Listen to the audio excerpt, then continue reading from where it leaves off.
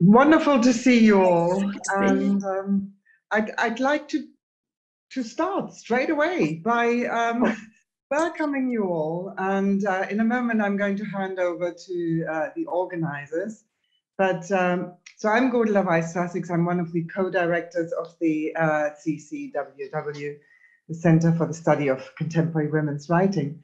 And I just want to say how delighted I am about this conference. It is a hugely important topic, and the way that the organizers have thought about it and have organized it is just exemplary. And I think the program is absolutely fascinating. So the other thing I wanted to say is how well this conference fits in with the other the larger program of the CCWW this spring. We've had a whole range of events that are looking at vulnerability, care. So there was the conference on women's narratives of aging and care. There's been the seminar series, Who Cares?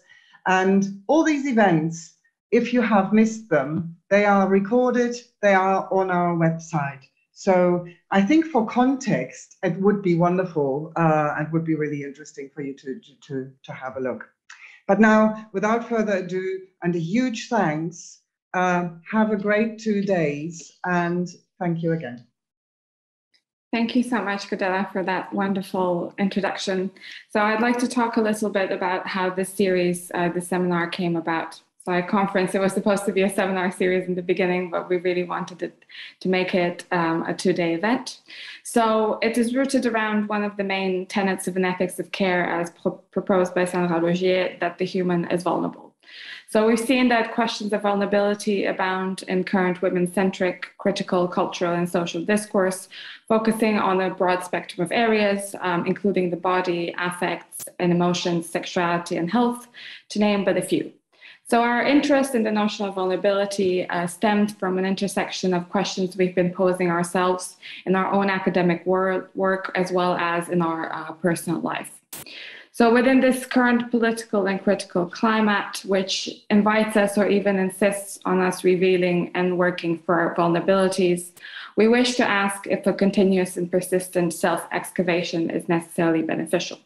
So we try to structure the conference around 3 main questions, starting with whether the female-centric discourse is at risk of using and abusing notions of vulnerability, if there can be an ethical differential categorization of vulnerability, and when does vulnerability lean into performance? So these are questions that we would like to see perhaps answered in this today's and tomorrow's conference. So without further ado, Sandra can talk you through the thank yous and the practicalities. Thank you.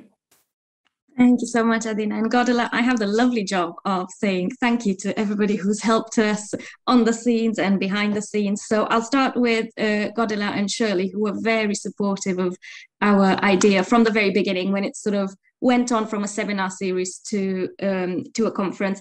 So we can't not say thank you to the Center for Contemporary Women's Writing and the IMLR, the Institute for Modern Languages Research, and to Jenny Stubbs, who is an absolute goddess behind the scenes. Some of you have seen her. We would not be logged in on Zoom if she wasn't here to help us. So thank you so much. And we appreciate the early mornings. It's a bit later tomorrow, so we've got that to compensate for. The conference wouldn't be here without all of you. So thank you so much to the participants, to everybody who submitted abstracts, who has offered to chair, and who's helped us throughout. So we really look forward to sort of seeing all of you and hearing all of you. And it's very much your conference. And then I'll say an advanced thank you to our 2 fantastic keynotes, our 3 fantastic keynotes, one of whom is logged in this morning. Thank you so much, Catherine. But we'll come back to the keynotes as well when we've got those amazing talks. And last but not least, thank you so much to the John Coffin Memorial Fund, because we wouldn't be able to have authors without the financial support of the Institute and the funds that they put forward and people can apply for. And that's the thank yous. I hope I haven't missed anybody. If I've got 2 days, it's not like the Oscars when you only have 20 seconds. So if I've missed anybody, I'll make sure to make it up to them today and tomorrow. And as we wait for people to log in, because I suspect that some people might log in at 8:30, I'll just give a couple of housekeeping elements. So I think by now everybody's used to Zoom, but what I've discovered is that once you sort of go back to in-person teaching, you kind of forget what Zoom is about. So it's always good to sort of remember those. We've checked everything for the first 2 panels, so thank you so much for the participants who've logged in super early to check PowerPoints and everything. We really appreciate it. And then some of the sessions will be recorded. So if you don't want to be recorded, then just turn your camera off. And if you would like your question to be anonymous, then just send it to the chair or to myself and Adina in the chat, and then we will read it out or send it to the person who's chairing the panel. Similarly, if you just want to ask a question, you just put your hand up, and then the chair will ask you to unmute yourself. If you can be on mute when somebody else is speaking, that would be great, just so that there's no background sounds. It also means that you can have a chat or go and make yourself a cup of coffee, which is always good.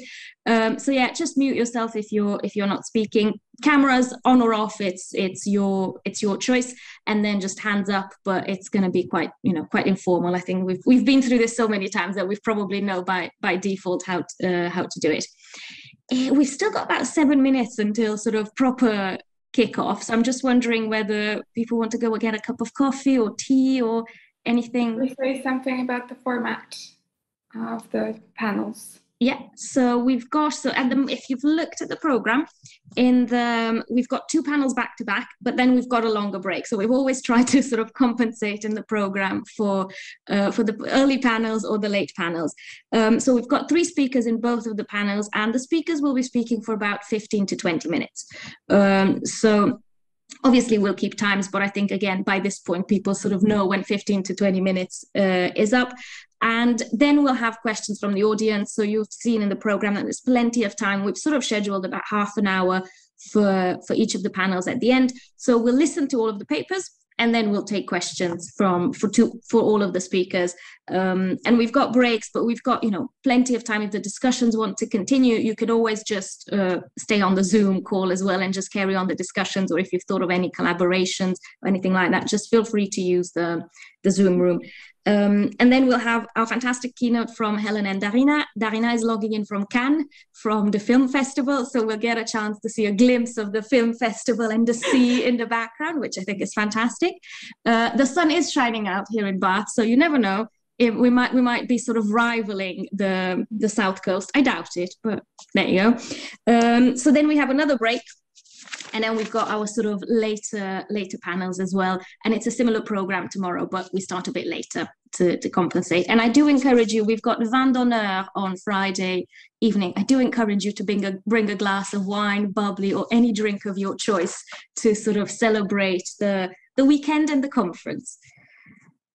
So the panels are going to follow the usual format. So we'll be having the free papers in a row, and then we'll have a Q&A with everyone at the end.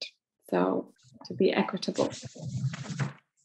And it'll be similar for the keynote as well. I mean, I've mentioned this in the first keynote, but we've got a mix of elements. We've got a presentation, we've got readings, we've got a couple of questions from myself, and then open to the audience.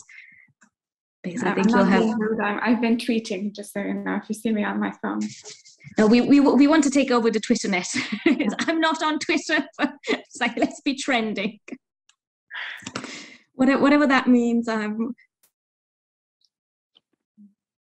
So I think I will wait just for the sort of the extra 4 minutes, just in case people want to log in. So this would be a great opportunity to get a drink. But when you wait for students and then you have 9, and then you're hoping, yes, maybe, because I have so much other work, but then 1 or 2 show up and then I'm disappointed.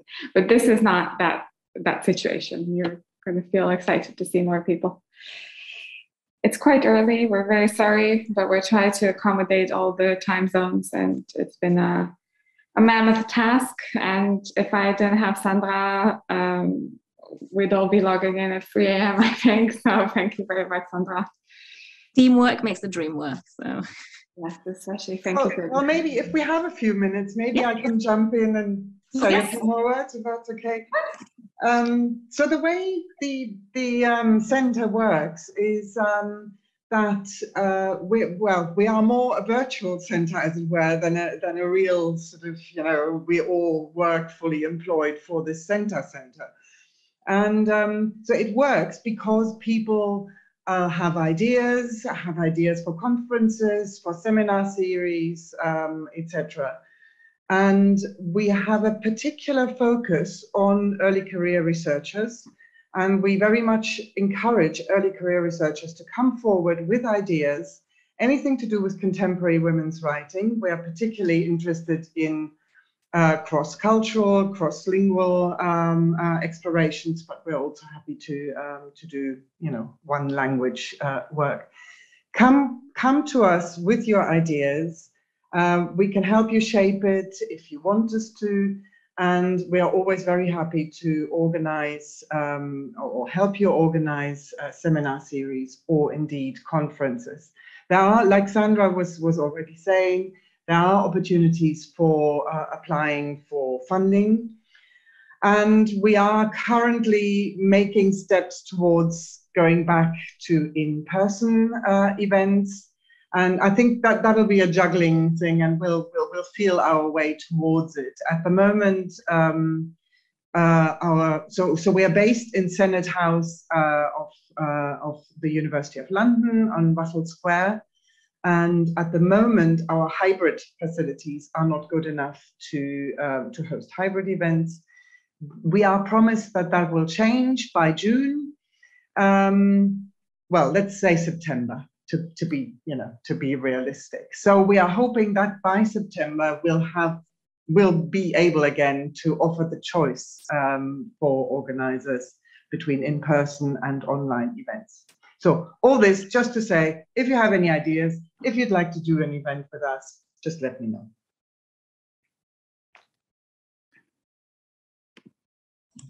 Please do, because they're a fantastic center, and I've been with them since my academic babyhood, since I used to go to seminars and attend, and I've organized a couple of events there, and I was a visiting fellow a few years back. So I really advise the center. And also for further advice, there's Adalgisa Giorgio, who I can see here. Hi, Adalgisa, and who has been with the center forever and really has a lot of experience and knowledge about how it works. So if you'd like to speak to Adalgisa, I'm sure she'd be happy to.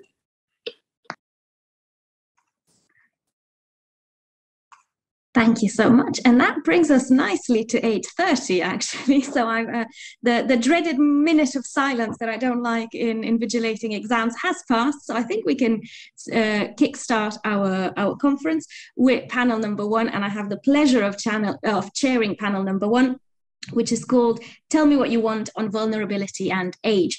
So I will be presenting every speaker and then handing over to them for about 15 to 20 minutes. If the speakers need me to tell them how time is passing, I'm very happy to do that. But otherwise, I don't want to interrupt you. So just let me know what you prefer, and I can always give you a bit of a shout 1 or 2 minutes before time if you wanted to. Our first speaker is Douglas Morrey, who is Reader in French Studies at the University of Warwick. He is the author of Michel Houellebecq, Humanity and Its Aftermath, published in 2013 with Liverpool University Press, and of several works on French cinema. His current research is focusing on toxic masculinity in French literature of the 1968 generation, Philippe Solers, Serge Dubrovsky, and Gabriel Matzneff. And the title of his paper today is Du consentement et de la cavalière, Exploring Consent in the Era of Sexual Liberation with Vanessa Springora and Nathalie Quentin. Over to you. Thank you, Sandra. And so on the question of timing, I think I do have about 20 minutes, and I won't be able to see you if you wave at me because I'll be reading from the screen. So, but do give me a shout if you think I'm going a bit slowly. I'll try and go quickly. So I just wanted to start with a disclaimer, which is to say that it's a bit of a dubious honor to be asked to speak first when one is one of only a tiny handful of men at a conference about women's cultural production. It's not the first time I've been in this situation, but I think it's the first time I've been asked to speak first. But my excuse is that I asked to go early because I have childcare responsibilities in the afternoon, and Sandra and Adina took me up my word. Like, you want early? You got early. Okay, so Exploring Consent in the Era of Sexual Liberation with Vanessa Springora and Nathalie Quintin. This paper considers two recent publications by French women writers that evoke in different ways sex scandals from several years ago. Vanessa Springora's Consent from 2020 tells of her seduction, or we might now say her grooming, at the age of 14 by the notorious French writer Gabrielle Matzneff, who was 35 years her senior. Nathalie Quintin's La Cavalière, published in 2021, tells of a woman teacher who was removed from her role in the 1970s after being accused of incitation des mineurs à la débauche, literally inciting minors to debauchery, if we could translate it literally. So one of these books, in which the woman is a victim, became a bestseller, was widely translated, sparked a national public debate, and even helped bring about a change in French law. The other, in which the woman is a perpetrator, passed more or less unnoticed. One, despite the good intentions of the author to explore the psychological impact of her youthful liaison and to demonstrate the complicity of the French establishment in the 1980s, resulted in an unseemly witch hunt against one man and fed into the reactionary backlash against the spirit and ideas of 1968 France. Sorry, I forgot to move on my slide. The other, despite apparently exposing some of the utopian excesses of the period, Douglas, sorry to interrupt you, but you're not sharing your slides. So if you are moving the slides, I think it might be useful for the others to see them. Sorry to ruin the flow. There we are. There we go. Fantastic. Thank you so much. Thought I'd forgotten something. So the other book then, La Cavalière, despite exposing some of the utopian excesses of the period, in fact invites us to reconsider carefully what we might yet learn from that time and how its political turbulence may in fact bear meaningful comparison to our own troubled era.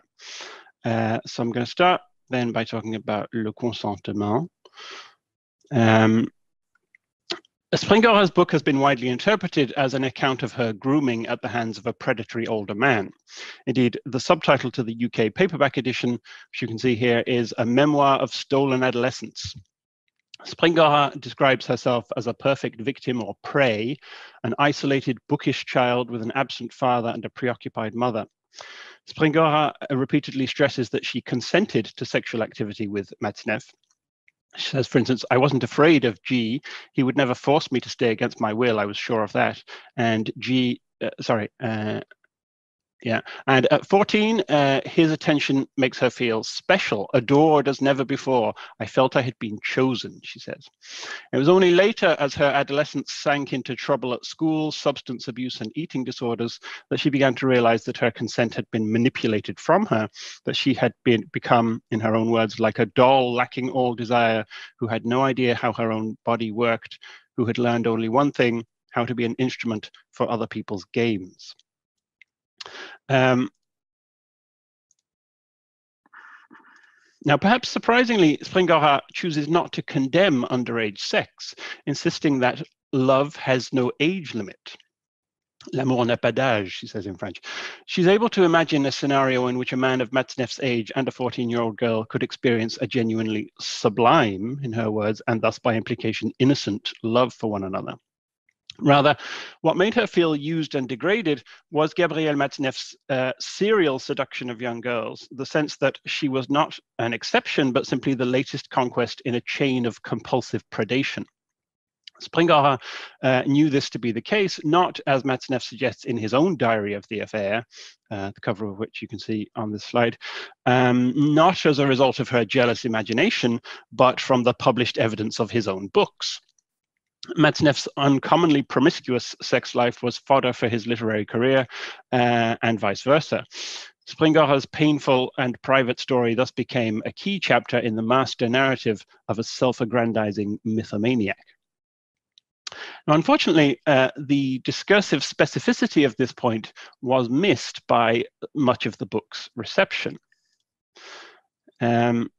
As Hélène Merlin-Kaiman has argued, Le Consentement was received as something more like a witness statement than a work of literature, the self-refashioning through words that we can see it as.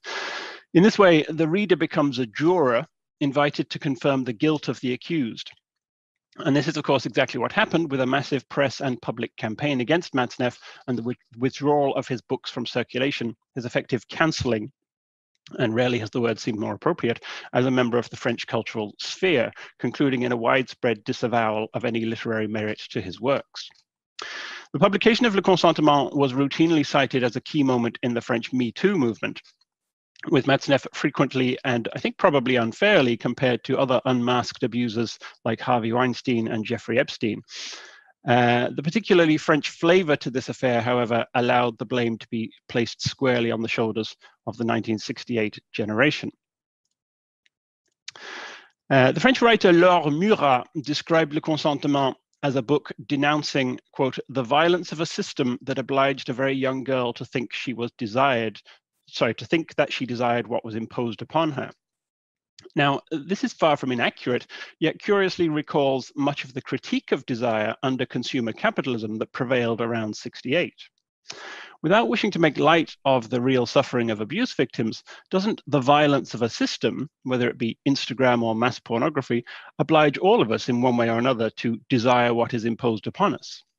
The pedophile is the perfect scapegoat, enabling us to look conveniently away from the moral hypocrisies of patriarchal consumerism.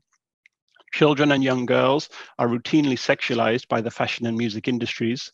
We know that girls mature more rapidly than boys. The tastes, attitudes, and behaviors of adolescent boys are ridiculed and demonized in the media.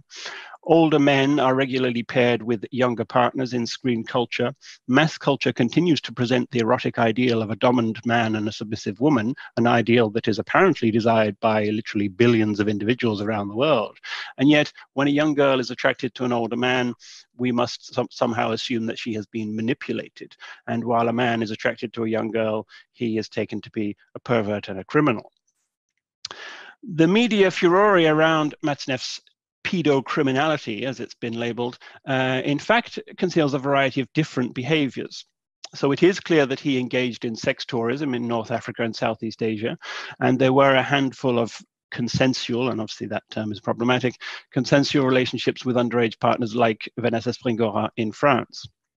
But the majority of Matzneff's sex life on the evidence of his diary, and now that evidence is itself problematic, and that's another question, the majority of his sex life seems to have consisted of admittedly very numerous hookups with girls aged around 16 to 20. He seems not to have used money or power to trick unsuspecting women into sex like Epstein or Weinstein. Matzneff's physical beauty and easy charm, both of which stemmed from his aristocratic inheritance, evidently exerted a real pull for most of his adult life. I suspect that some of the disgust inspired by Matzneff may also betray a residual homophobia sparked by the fact that the author, not content with deflowering scores of French maidens, also never stopped sleeping with boys. While it is understandable that women's voices have been amplified in the Matzneff affair in the context of Me Too, it's curious that no male victims have come forward, perhaps an effect of the more fleeting nature of these liaisons and thus of the author's more discreet evocation of them in print that would minimize emotional investment and the concomitant scars. Given the author's non-binary sexuality, we might ask what value may be drawn from queering Gabriel Matzneff. Kaji Amin, for instance, points out that pederasty has moved in the space of a century from being, quote, a dominant male same-sex relational form to the dusty and sad relic of a sexual past, imagined as both distant and repressive. Despite its claims to represent marginal sexual practices, queer theory and culture now reproves pederasty, demonstrating what Amin calls its indebtedness to a liberal egalitarian tradition it nonetheless continually sets itself against. Intergenerational sex, by which I don't necessarily mean sex with children, intergenerational sex disturbs precisely because it makes explicit the fetishization of power that is implicit in so much sex. It is, says Amin, a non-egalitarian, non-reciprocal sexualization of social hierarchy. But in the heady days of sexual liberation after 1968, when the walls, we could read on the wall, jouissez sans entrave, In those days, what Michel Foucault called the diagonal lines of desire appeared to some, including Matzneff, of course, but also people like Guy Ockenghem, Michel Foucault himself, or Deleuze and Guattari, appeared as offering the potential for new models of social organization, new elective communities away from the stifling, compulsory structure of the family. So I'll leave that there and I'll move on to the second book I'm looking at, La Cavalière. So the reader of La Cavalière may be expecting from advanced publicity a piece of investigative journalism regarding a forgotten sex scandal of the 1970s. In fact, in the opening pages of the book, it's not easy for the reader to orient herself or to situate the events recounted. This is due to a sometimes deliberate and sometimes, I suspect, accidental intermingling of voices in the narration. Nathalie Quintane herself works as a school teacher in the same town, Digne-les-Bains, in the Alps, as Nelly Caballero, the disgraced teacher of the 1970s. First-person sentences could be her own or unattributed quotations from witnesses she interviews. This is, as Quintane stresses, what marks her book out as a work of literature rather than a simple document. The facts of the case are never explicitly addressed by Quintane, but only evoked through newspaper headlines that are clearly framed as being sensationalist or biased. Digne gripped by debauchery, we read, and the demon with the face of an angel. A 15-year-old victim, again, victim, inverted commas, testifies, he showed me things I'd never done before. So Nelly Caballero was effectively accused of supplying underage sexual partners to a gay friend to whom she also provided a lodging. Although in Caballero's own assessment, published in a tract distributed at the time, her only crimes were being a politicized woman teacher, attempting to organize sex education classes in school, and being a friend to a gay man.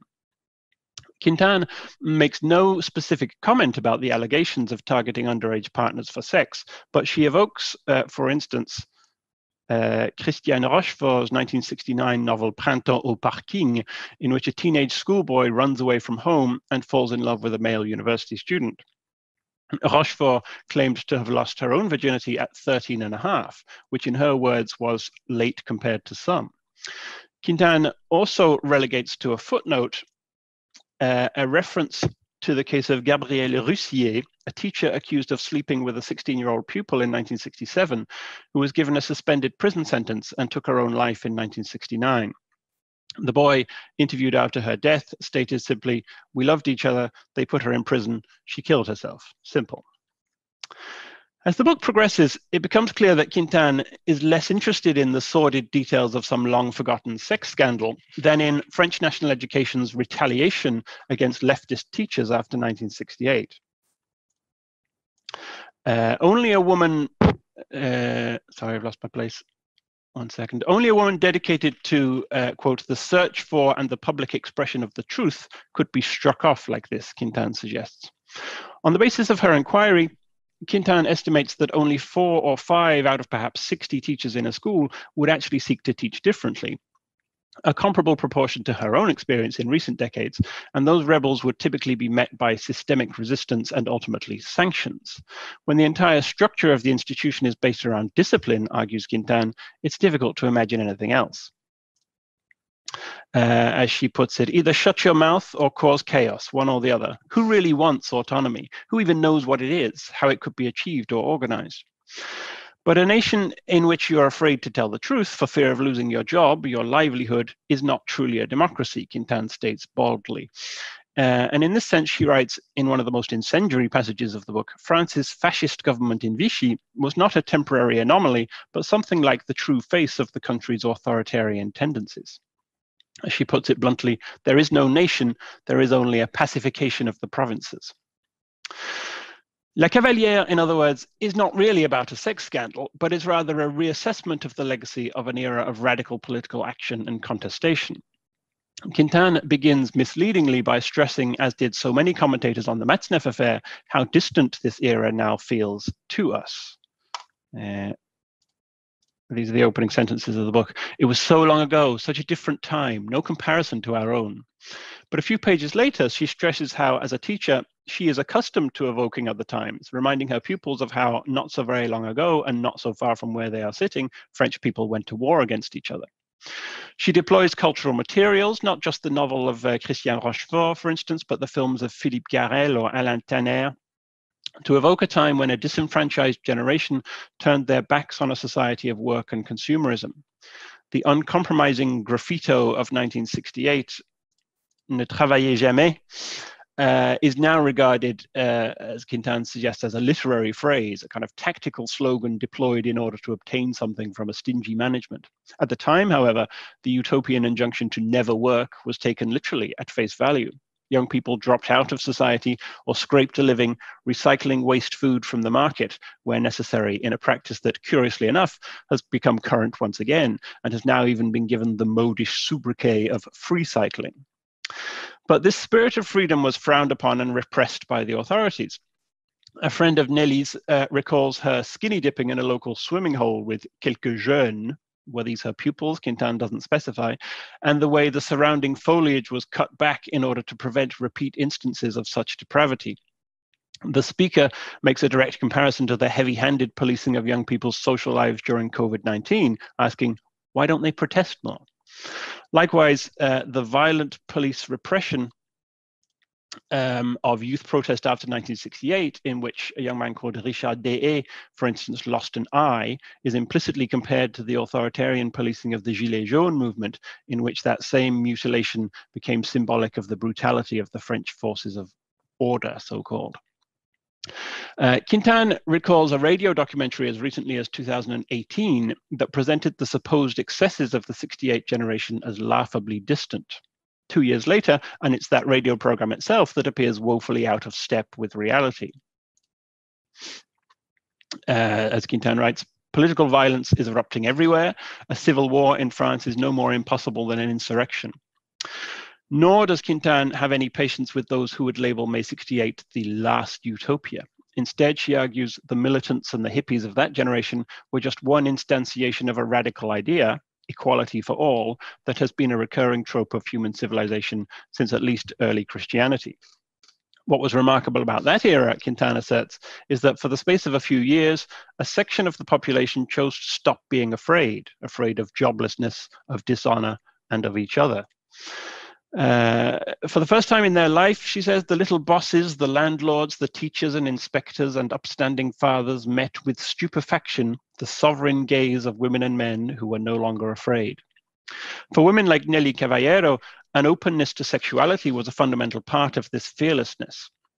For a brief time, sex and revolution were inextricably linked in the sense that having sex and talking about sex were regarded as part of a wider process of social and political renewal whose ambition knew no bounds. Now, of course, sex is still widely discussed and represented, more so than ever, and its political significance is frequently acknowledged, but its radical potential as part of an openness to the other in a spirit of refusal of the capitalist logic of private property and mutual mistrust has become utterly foreign to us. Quintana describes a sex education lesson in her school today as, quote, an interminable list of all the forms of harassment and violence. There's a lot of yawning and slouching. Quintana concludes that it is important for us to gather these testimonies of the 68 generation while there's still time, so as not to lose all memory of a small group of people who lived in the sun and without fear for a handful of months, as she puts it. So in conclusion, why read these two books, Le Consentement and La Cavalière, together? Is there not something obfuscatory or even insulting in comparing a wrongfully accused teacher with progressive feminist intentions in the 1970s to a self-satisfied male writer whose serial predation of young sex partners was not merely condoned as a result of his celebrity, but in a mutually reinforcing vicious circle actually underlay that celebrity in the first place? These cases are different, even if many of Matzneff's partners consented enthusiastically, and even if Nelly Caballero may have taken advantage of some of her students. They're different because consent is gendered. The legalistic presumption of the equality of straight sex partners does not exist in fact. As Manon Garcia reminds us, Historically, women had little choice, economically or morally, but to consent to marriage, which union effectively guaranteed in advance their consent to all future sexual and economic decisions made by their husband. It is also the case, as Amir Srinivasan points out, that the majority of student-teacher relationships see a powerful man exploiting a younger woman's respect and admiration and aggressively recasting it into the typically patriarchal form of heterosexual desire. That said, I also share Srinivasan's mistrust of carceral feminism for its documented impact disproportionately upon communities of color and thereby upon the women of those communities. And I regret that Vanessa Springora's powerful memoir resulted above all in the persecution of one man that allowed a complicit establishment to return more or less to business as usual. Francesca G., another of Matzneff's victims, likened the affair to, quote, a controlled explosion. Utopian though it may be, I find the stress on hope and fearlessness in Nathalie Quintan's book to be more deeply invigorating.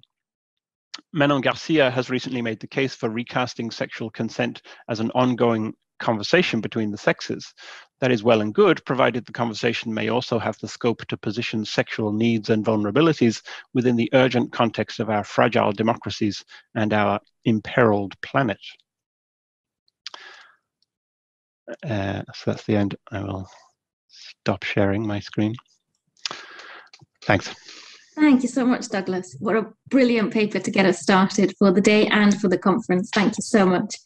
Our next speaker is Dominique Carlini-Versini, who is an assistant professor in French at Durham University and is a specialist of contemporary women's writing and filmmaking.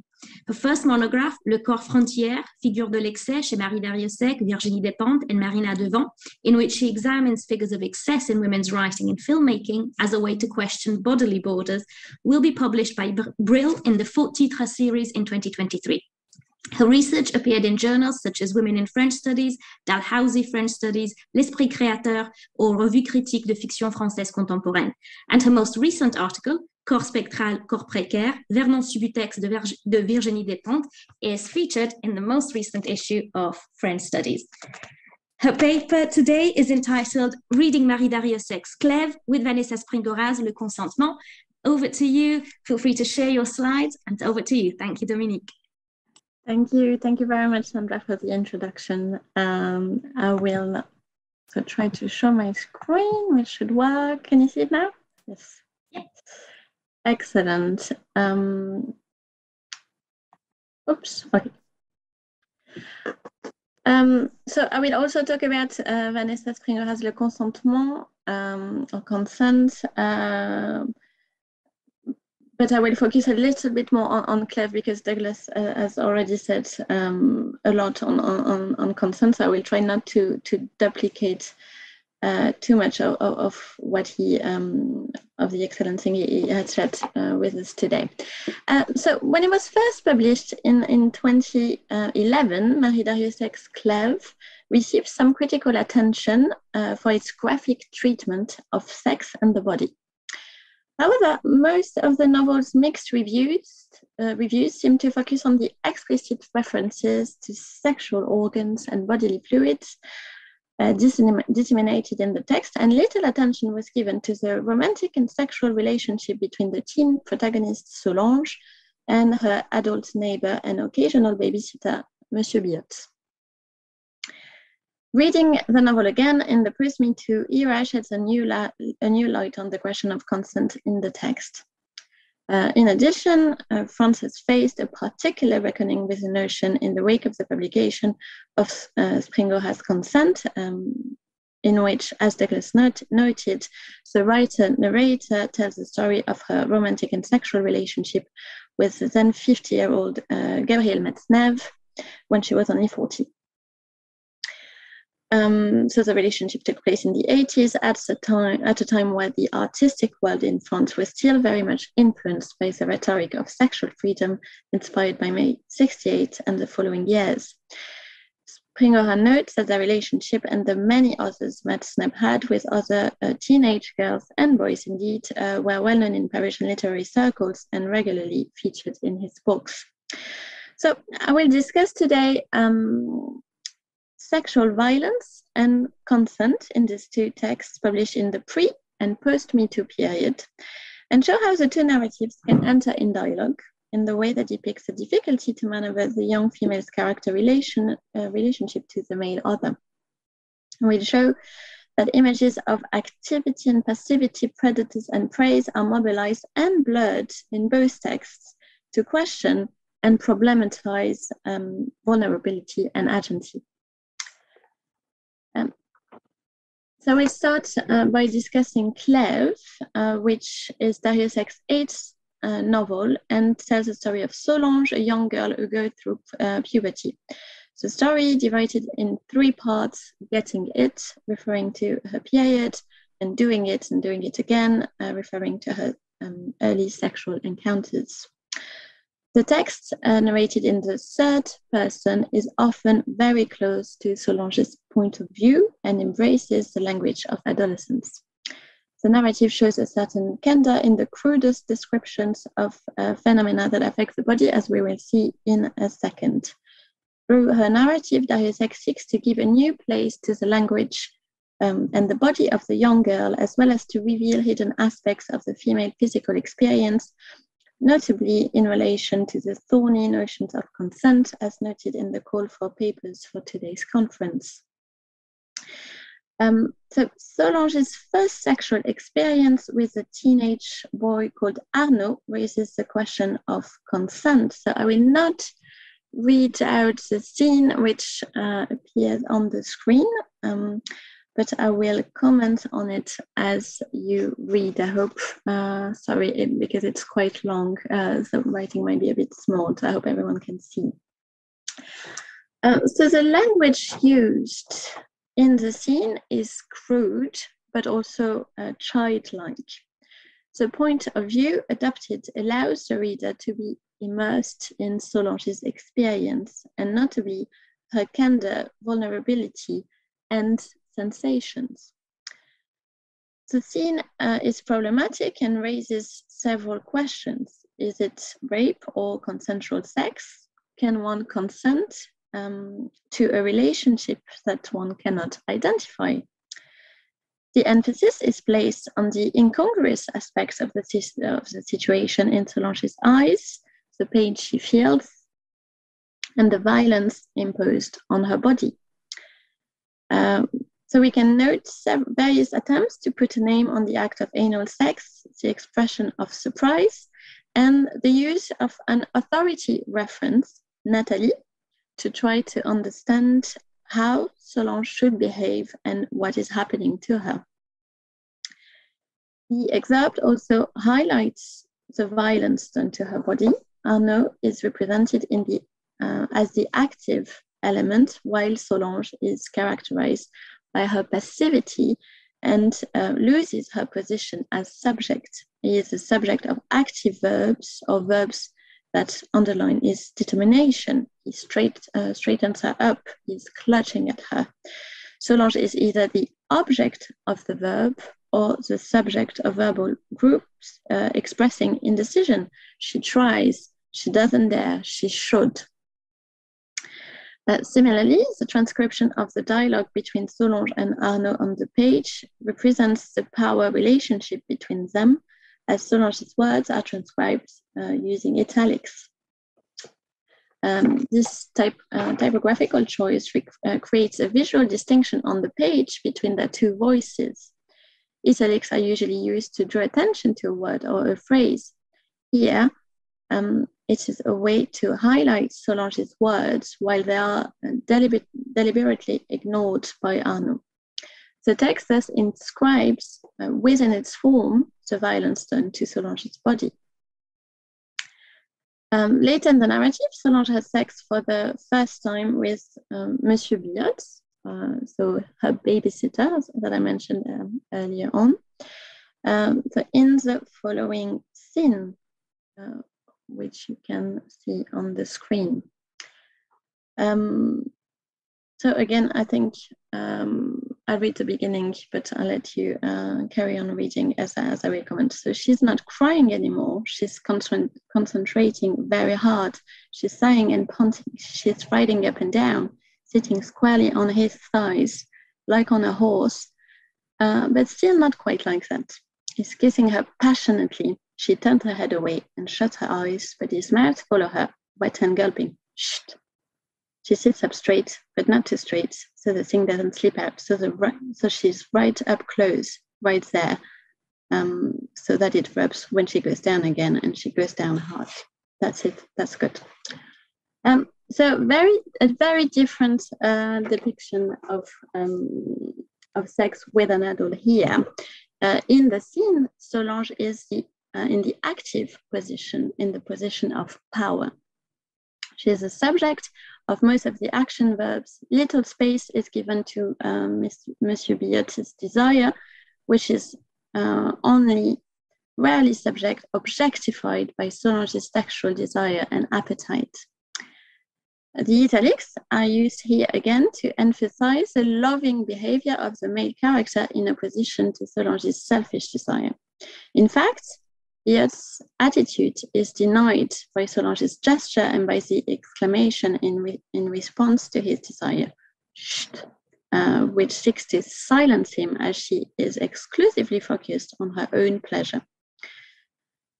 The use of the animal comparison also introduces a hierarchical relationship between the two characters, Solange being a horse and Monsieur Billot a cat. The comparison using the first excerpt 2, where there's a dog-like images, also suggests in a grotesque way the dissolution of the boundaries between human and animal during sex. Monsieur Billot is completely objectified, reduced to body parts, and opposed to Solange's physical and sexual power. Is a simple tool, a thing dedicated to our own pleasure, which allows Solange to reach orgasm and become supersonic and roaring, so another adjective here, which places her in a more predatory almost position, and which is contrasted with Monsieur Billot's gentle meowing. Finally, the scene also questions a cliché conception of the loss of virginity, one of Darius's ambition in the narrative. Since here the feelings are more on the side of the older man, the experience is painless and a source of great pleasure to the young girl. The great social rite of passage is in the end hardly worth making a fuss about. Yet, the relationship depicted involves an older man and a young girl, which therefore places Solange in a more vulnerable position. The extract represents a situation that is ethically problematic and would be considered to be rape under contemporary law, which with the change of law mentioned earlier and brought on by the publication of consent. But here, this is presented as a positive experience for the girl. Unlike Arnaud, Billot cares for Solange, and the text remains morally ambiguous about their relationship, refusing to offer a clear resolution to the reader. In fact, Billot increasingly appears to be the vulnerable one in the relationship after Solange breaks it up through a note threatening him to report him to the police, and he attempts to commit suicide as a result. So in the case of the relationship between Springoha and Matzneff, and as Douglas noted, the element of active consent is clearly emphasized by Springoha. She states in various ways that she experienced the relationship as consensual at the time, and she describes the beginning of their affair in terms of mutual love. So she says, G declared his love for me in every possible way, begged me to come back and see him as soon as I could, vowed he couldn't live without me, that life wasn't worth living a moment longer if he wasn't in my arms, And a few pages later, I was in love, I felt adored as never before, and that was enough to efface all my soulness and to suspend any judgment about our relationship. In addition, the perception of consent and mutual love makes the narrator feel in control of her life. Springora's father became absent from her life after her parents experienced a difficult divorce, and her relationship with Matzneff brings her the validation she desperately seeks from older men. In the text, Springora explains how she felt fulfilled in many ways by this forbidden love, as she describes it. This is certainly a way to show his power over her. But I would argue that the two texts seem to share the same view that a romantic relationship can exist, and that's also what Douglas pointed at, can exist between an adult and a teenager. The point that Springora makes in the book is that had he loved her exclusively, their relationship could have existed, and that as if there was a scenario in which the relationship could have been fulfilling and not exploitative. At the same time, and unlike Darius X's text, Springora's narrative shows very eloquently the manipulation at play, and how, in addition to the sexual violence, Matzneff predation extends to all aspects of her life. He seeks to exert full control over her person by cutting her from her friends and family members, and by interfering with her school life. Springora writes about her love for books and writing from a very young age. She explains that one of the ways he used to control her was to insist on writing one of her literary assignments. And she says, and so the disposition began. After this, G showed no more interest in my schoolwork, never encouraged me to write or pushed me to think about what I might like to do with my life. He was the writer. End of quote. So in the example, Matzneff literally deprives Springora from her individual voice. The book deals with the traumatic aftermath of the relationship, and Springora's writing highlights very powerfully the traps of consent and the devastation the relationship caused her. She describes the physical and mental collapse she experienced after she left him and once she realized what had happened to her. She also shows that going back to writing is for her a way to reclaim her agency.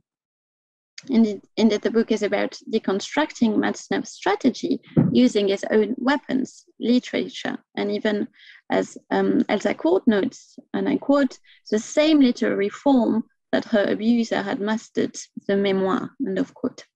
Hence, in Springora's text, Matzneff is reduced to the simple letter G as part of her project to reclaim her agency over him. Indeed, the declared aim of the book is to trap him, and she starts the book by saying, why not ensnare the hunter in his own trap, ambush him within the pages of a book. So, as I tried to demonstrate through the close readings of the text, Darius X's text prefigures and echoes Springora's in some ways.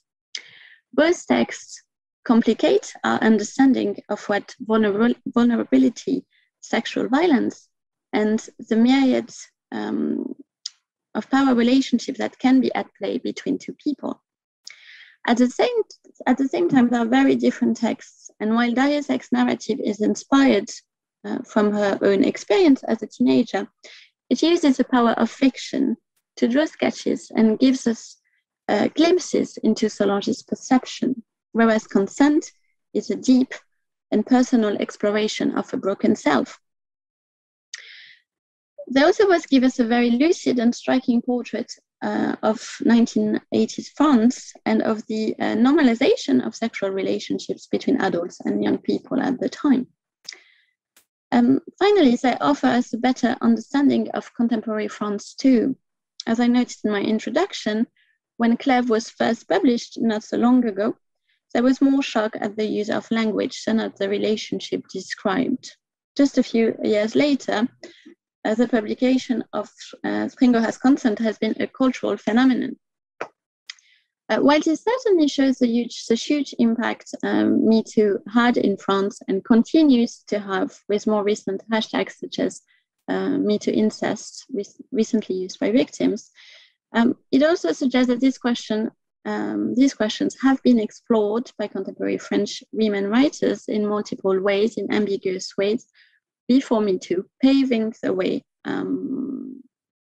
for women's voices to be heard, and they've never been so loud. Thank you very much for listening. Thank you so much, Dominique. That was a great way of continuing our thinking about consent and violence and all of the issues that were raised by Douglas in the first paper. Thank you so much. And our next speaker for this panel is Marni Appleton, who is a postgraduate researcher in creative critical writing in the University of East Anglia, where she also teaches. Her PhD project comprises a collection of short stories exploring contemporary girlhood and a critical component that explores feminist and post-feminist feeling in contemporary short stories about young women and girls. Her short stories have been published in journals such as Banshee and The Tangerine, among others. So Marni, it's over to you. If you want to share your slide, take it away. Thank you.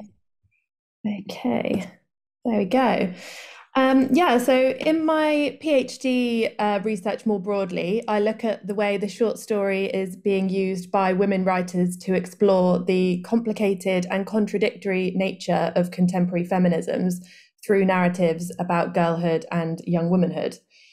The short story's brevity, its ability to focus on one moment, and its ability to foster ambiguity, such as through an inconclusive ending, means it is ideally suited to pose questions about our contemporary moment. Writers such as Abigail Ullman and Jenny Zhang, among many others, utilized the short story's formal features to explore the negotiation of effective tensions and to channel the slow, non-cathartic feelings that emerge from the effective regulation of neoliberal femininity. Today, I'll be thinking through empty empowerment, which I use to describe a particularly alienating feeling that emerges when the rhetoric of feminine empowerment comes up against the persistent reality of gender inequality. Girls are told that they can do anything and that girls have never had it so good, but this becomes a kind of pressure in which girls must take advantage of all the opportunities and freedoms they supposedly have. As Sarah Ahmed has observed, sometimes the repetition of good sentiment becomes oppressive. The girl is a particularly emotive site of contradictions in late capitalist societies. She is criticised, celebrated, worried over, and watched. She is at once the capable, can-do figure of girl power and the vulnerable figure of the girl at risk. Girls' understanding of themselves is primarily fostered through post-feminist media, where the ideal girl is presented as confident and capable, and in the realm of sex, she is knowledgeable both about her own desire and sex in general. She is not presented as a passive object of the male gaze, but rather a self-sexualizing subject. The overly triumphant celebration of girl power obscures and denies the ways in which girls continue to lack power and the ways in which their performances of power have punitive effects, such as being shamed or putting themselves in dangerous and uncomfortable situations.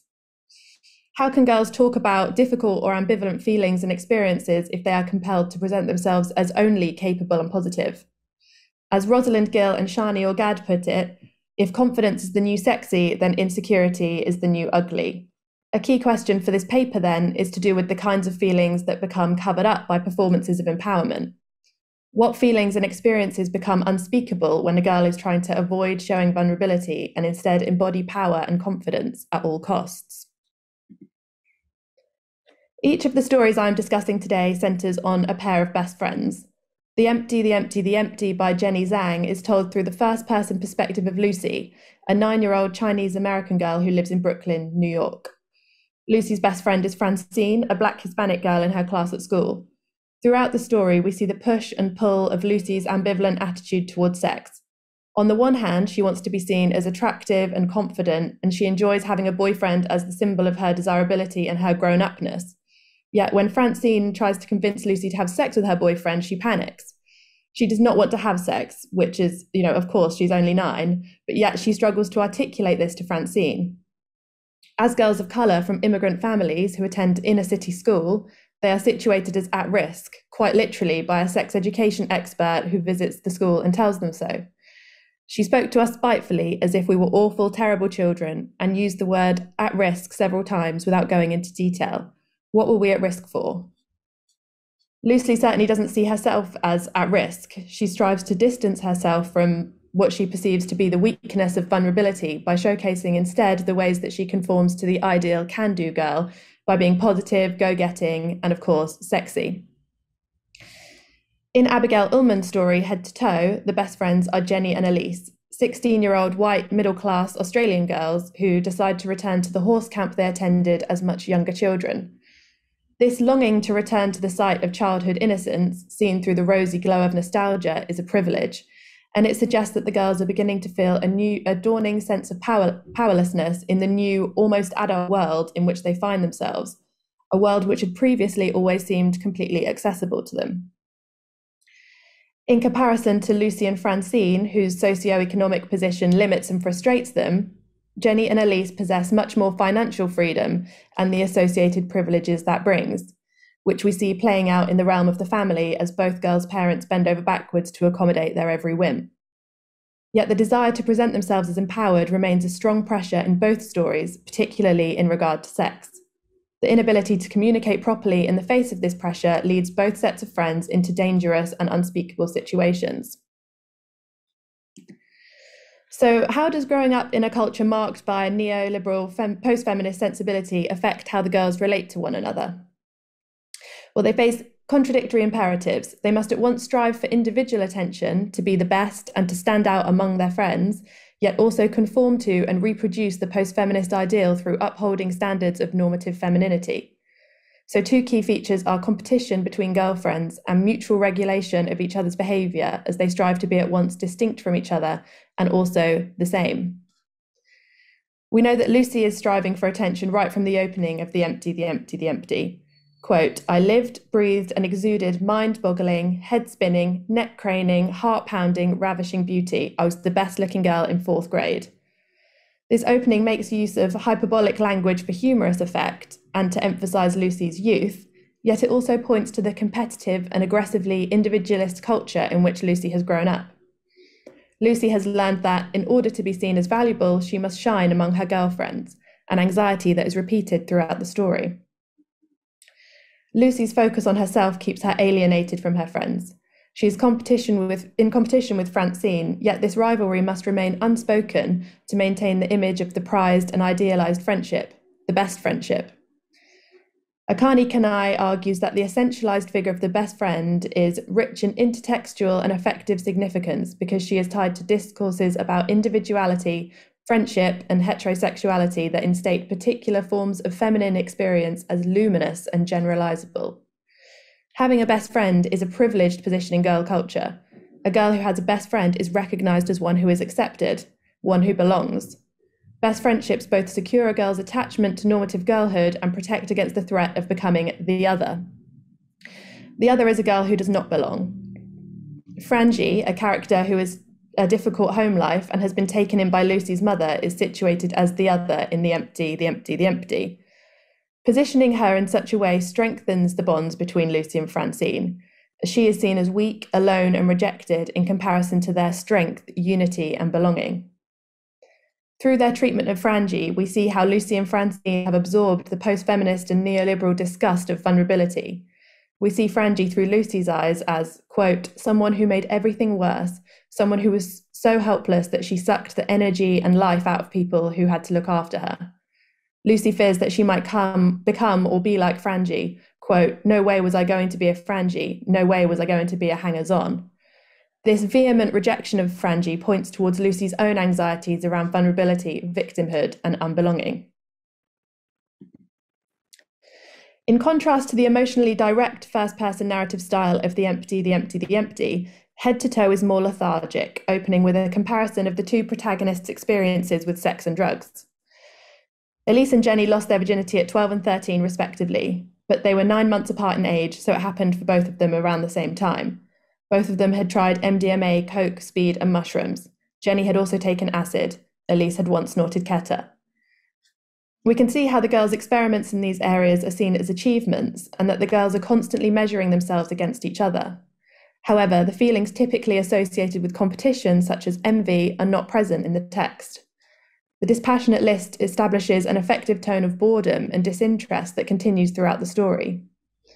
The rivalry between the friends seems to have lost its power. The girls are, quote, bored and sluggish and have the glazed, lethargic and agreeable disposition of jet-lagged travellers. This suggests that the girls have become disillusioned with the competition and regulation of post-feminism. The anxiety around sameness works to stabilise them as they attempt to detach themselves from the restrictions of neoliberal girlhood, in which forward progress and growing up are preferable towards taking a turn back. Even when given an opportunity to stand out when a boy tells Aleix she is more attractive than Jenny, she denies it, insisting, quote, we're both exactly the same level of hotness. Kanai describes this anxiety as related to a utopia of sameness, an idea that draws on Lauren Ballant's concept of intimate publics. Ballant argued that women's culture in the US claimed to express the desires of all women, though it primarily operated through the circulation of writing by bourgeois white women. The emotional sameness of women that women's culture purported to capture was a fantasy, which could only deliver for certain women. The projection of sameness might create a sense of unity in the culture of post-feminist girlhood, yet in doing so, it also obscures the differences between girls. This helps to maintain normative standards of girlhood and exclude girls who don't conform as the other. As both Ballant and Ahmed have pointed out, a life of heteronormative conventionality is often associated with the promise of the good life or the promise of happiness.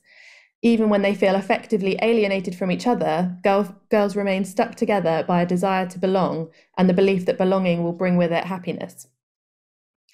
The similarity shown between Jenny and Aleix seems to be a substitute for emotional closeness rather than a way towards it. Despite their strange sluggishness at the start of the story, neither girl shares with her friend why she feels so fed up and over everything, which leaves the reader equally in the dark.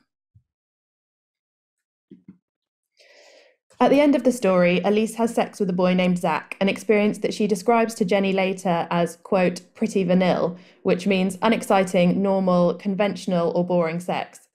Yet as readers, we know that the experience was more problematic, or at least ambivalent. Zach tries to pressure Aleix into anal sex, and he inserts his finger into her anus whilst acknowledging that it is uncomfortable for her and she doesn't like it. He chokes her and grabs her hair without asking, and he speaks to her using violent language during sex, in many ways treating her like an object, using language reminiscent of bad pornography, though this is alternated with a friendliness that he shows her when they are not having sex. The fact that Aleix brushes this off as normal is telling. Rosalind Gill suggests that performing the role of the typical heterosexual male fantasy is a condition for which women and girls are granted agency in post-feminist cultures. So for Aleix, her ability to be the powerful, independent figure of post-feminism is contingent upon putting up with this kind of treatment from a sexual partner. She is unable to discuss the details of her experience with Jenny, her best friend, because revealing her own discomfort and objectification would be shameful. Not only would it reduce Aleix's social value by distancing her from the ideal of the confident, sexually knowing subject, but it would also involve admitting her own complicity in her objectification, since empowerment is framed as an entirely personal choice, separate from the power structures and dynamics of society. Normative femininity is upheld upheld through mutual regulation. In The Empty, Francine encourages Lucy to develop her sexual identity, to present herself as an up-for-it, active, desiring sexual subject. However, Francine isn't only encouraging. At certain points, she verges on critical, writing in a note to Lucy, quote, "Why haven't you done it yet?" meaning sex. In post-feminist girl friendships, this often means sexual regulation is glossed through care and friendship. When Francine suggests that Lucy ought to have sex with her boyfriend Jason, this makes Lucy, quote, "wish she knew how to drive a bus so I could ram it into Jason, ideally disabling his penis but leaving him alive." This quote shows how Lucy cannot even imagine the possibility of telling Francine how she feels. The thought is so shameful, so impossible, that she would rather think about causing grave injury than admitting that she doesn't want to have sex. Yet Lucy, in turn, is also very critical of Francine's behaviour. When Francine comes into school with makeup on, Lucy tells her that she looks, quote, "very dumb."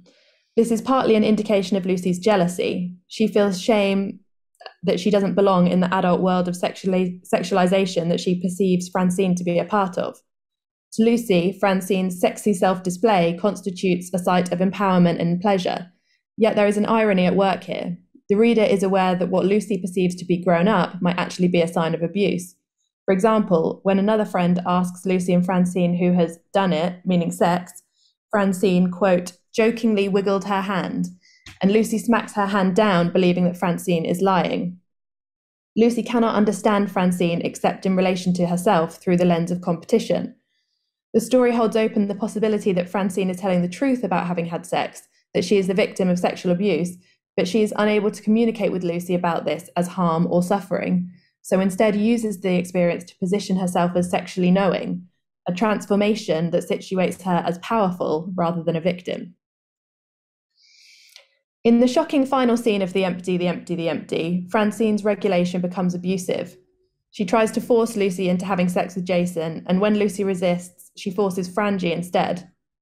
Instead of intervening and protecting Frangie, Lucy becomes stuck. She retreats into herself and feels, quote, a deep disappointment in myself that when I looked at Frangie, I could only picture myself. She remains self-interested, governed by the fear that she could be Frangie, and as such, she is unable to act decisively to intervene and protect Frangie from harm. In this scene, Francine embodies power. She is the one in charge, calling the shots, controlling everything. Yet the power here is no longer situated as something desirable and inherently positive. Instead, it becomes something to fear, something aggressive, which makes the scene unintelligible to Lucy. She is frozen, trapped between the effective confines of post-feminism. We can see how the strict regulation of girls' feelings leads to a space of impasse in which feelings become dysphoric, confusing, and incommunicable, and in which there seems to be no correct or acceptable way to be. In contrast, at the end of Head to Toe, Jenny and Elise phone Elise's mum to collect them from the party after they realise they might have to wait a long time for the bus. Though this is potentially an effectively underwhelming scene, the fact that the girls have been returned to the same place the story started with little change, despite their attempt to break away, suggests that they too are feeling a sense of entrapment. Thus, the flat affect of the story might be read not as boredom, but as disillusionment or exhaustion, with the relentless performances required of them. Both stories then work structurally as well as thematically to suggest that empty empowerment is effectively limiting. Reading both stories together offers us an interesting perspective on the intersections between race, privilege, and the sexualization of girls. But what both stories do individually is highlight the role that empty empowerment plays in alienating girlfriends from each other, and asks us to think beyond the end of these individual stories to consider what girls might lose in the pursuit of the post-feminist ideal. Thank you. Thank you so much for making us think even more and bringing these two short stories to us. That was brilliant, and what a fantastic panel to get us started. So thank you so much, everybody. And it's now over to you. Any questions from the audience? As we said, feel free to put your hand up on camera or virtual hand, or if you'd prefer, just in the chat. Could I start, Sandra, if there's no... Of course, go for it. Yes, thank you very much. Well, thank you to Douglas and Marni for their excellent presentations. My first question is for Douglas, and it's about, I really liked what you said about queering Matzneff and the potential homophobia which is involved in the backlash. So of course, in Springore's text, she does mention the fact that he has sex with little boys in the Philippines, paying them, so with a double exploitation of obviously sexual violence and the exploitation of their poverty. But I was wondering, since you work on his text, which I've never read, that if there was an exploration of if there were more positive explorations of homosexual relationships in his writing.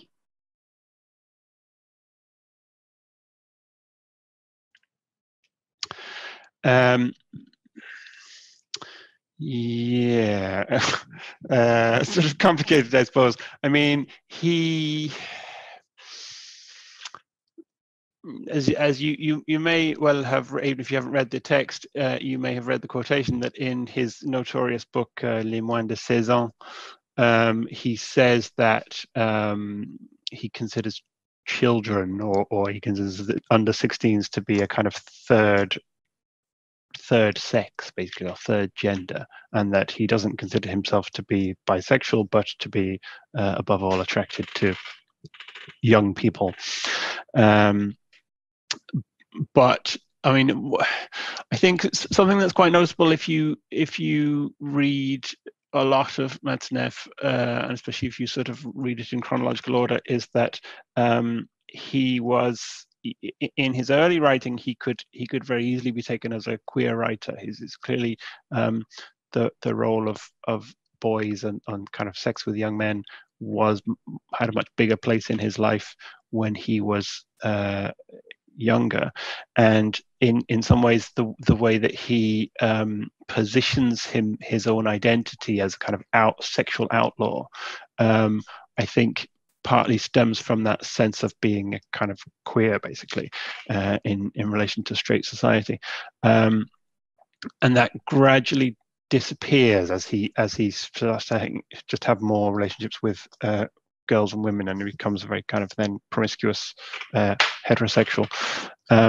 But I mean, throughout his life, he has had kind of close relationships and sort of friendships and professional relationships with high-profile queer authors and publishers, people like Guillaume Canguem and René Scherer, with whom he has a kind of meeting of minds, I think, as well as, sharing some of their proclivities. So yeah, does that answer your question?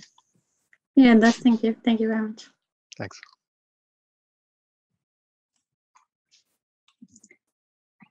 Yeah, go for it, Aleix. Me? No, I'll go. I have a question for Marni. Hi, Marni. As Marni knows, I'm interested in short stories as well, and there was one part of her presentation where she mentioned that her research sort of like explores issues of just like how the short story as a form might be conductive to certain aspects of like feminism and like gender issues. And obviously, because in your presentation you focused particularly on two stories, I wondered if you could just expand a bit on like more like the general claims that you have been finding in your research regarding the relationship between form and gender or feminism. Yeah, sure. So I think one thing that I'm noticing through my readings of these stories that are sort of set in a post-recessionary kind of time, or written and published in a kind of post-recessionary time, is that the feelings that are present in the stories are very like muted. There's quite a lot of flat feelings going on there, in response to kind of the effective contradictions that I outlined in my paper. And the short story I've found has been a really good or useful form for writers to explore these feelings, because it's able to do certain things within its short parameters. So, for example, you can't have, or it's a lot less successful to have an ambiguous ending in a novel, which needs to be kind of more wrapped up. And the short story enables difficult feelings to exist that wouldn't be sustainable over the length of a novel. So feelings like the kind of boredom that I was speaking about, or what initially seems to be boredom in Head to Toe, would become quite dull over the length of a novel, but a short story is able to explore it. And also through focusing on an individual moment in such detail, which I think the short story is kind of uniquely able to do. But yeah, I think short forms in general I'm sort of noticing that they're able to bring together these complicated feelings through like a snapshot image of something, which I think isn't necessarily something that's as successful through a long form. So I hope that answers your question a little bit. Yeah, thank you. Definitely a lot of things to think about. Thanks. Thanks. Adina, go for it. Hi, I have a question for Douglas. it's not something very complex. So I was wondering if you had any thoughts on the marketing of the book within the Anglophone sphere, because we either have it being sold as a memoir of stolen adolescence or just simply memoir. And I want to know if you had any thoughts on the insistence of the publishers to inscribe it within the memoir boom. And it's really interesting that it has only, it's a one-word title, and that tends to sell for memoirs. So I wondered if you have any thoughts about that. Yeah, no very coherent thoughts, I'm afraid. I suppose, I mean, the obvious point to make, I think, is that in the English-speaking world, basically nobody had heard of Gabriel Matzneff prior to the publication of Consent. And I say that with some authority because I remember speaking to academic colleagues in French studies working on contemporary French literature like a couple of years ago, before the scandal broke, and none of them had heard of Gabriel Matzneff. So I don't think the general public had heard of him, certainly. So, in France, the book was very much marketed around that scandal. And, even if I suspect very few people had read Gabriel Matzneff, he was a kind of known figure in the publishing world. And so, it was part of that whole scandal. That didn't have very much meaning, I think, in the English-speaking world. So the book had to be marketed in a different way. Hence, sort of relating it to a popular genre of the abuse memoir. I do think that's slightly misleading, maybe, because I think it's a more, in some ways, subtle or complicated account than that. Yeah, that's kind of all I've got so far. It's not a very that's very lucid response. It's interesting they dropped the article as well. So, but I guess it sounds differently in English. But yeah, it seems that all these books that have a one catchy word. Yeah. What are some of the other examples that you're thinking of? Educated. Oh yeah. For instance, yeah. Okay. Thank you very much. Thanks, Adina. I've never heard of Gabriel Matzneff before, so either, I have to say. Should we take Roberta and then Catherine?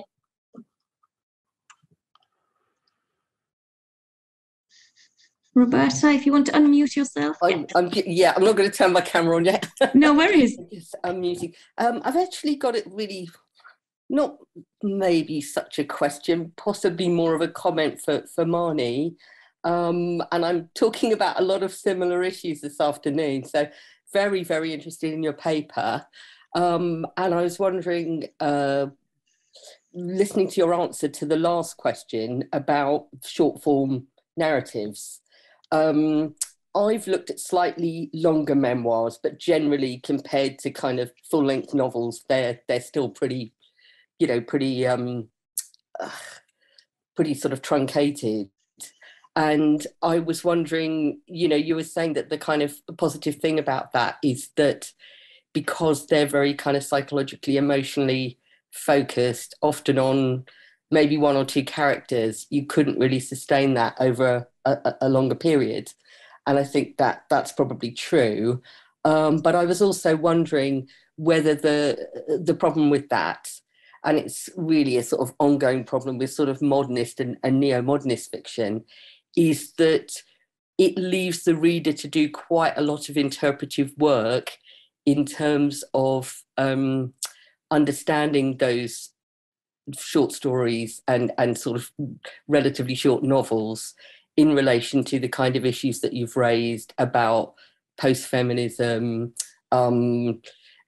austerity culture, and generally the kind of critique of post-feminist neoliberal attitudes to young women's femininity and sexual development in particular.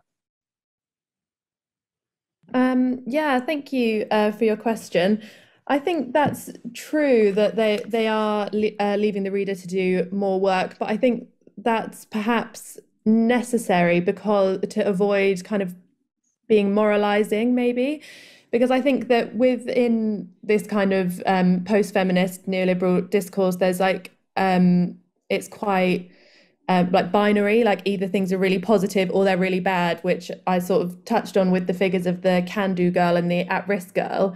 Yeah. So it's quite difficult to find the kind of way through that without being seen as, you know, kind of categorized as like maybe an anti-sex prude or like a slut or whatever. These things are very, they're very one or the other. So I wonder whether maybe that's the reason that the short story and the short forms are working so well, because by leaving it on an open basis, they avoid being kind of forced into conclusivity that is maybe necessary in a longer work. Yeah, I think you're probably right. I think the problem though might be that it just seems like a kind of continuum of women's kind of negative memoirs. Do you know what I mean? Yeah.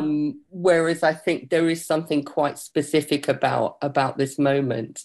But I wonder, particularly with younger women reading that, whether they won't maybe have that sense of that there is a kind of particular set of constraints and feminist issues that these texts are responding to.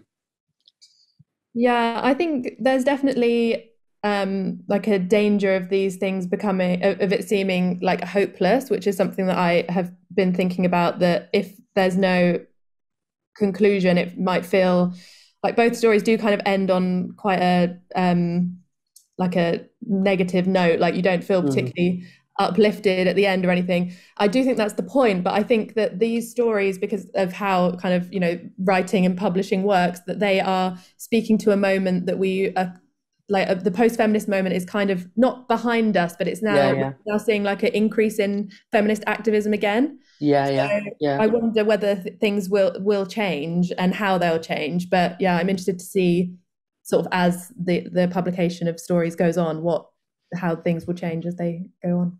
No, I totally agree. And I think it is a very specific reaction against post-feminism and a particular kind of neoliberal positivism about sexuality and women's identities. Exactly. Yeah. So thank you. Anyway, very interesting. Thank you so much, Catherine.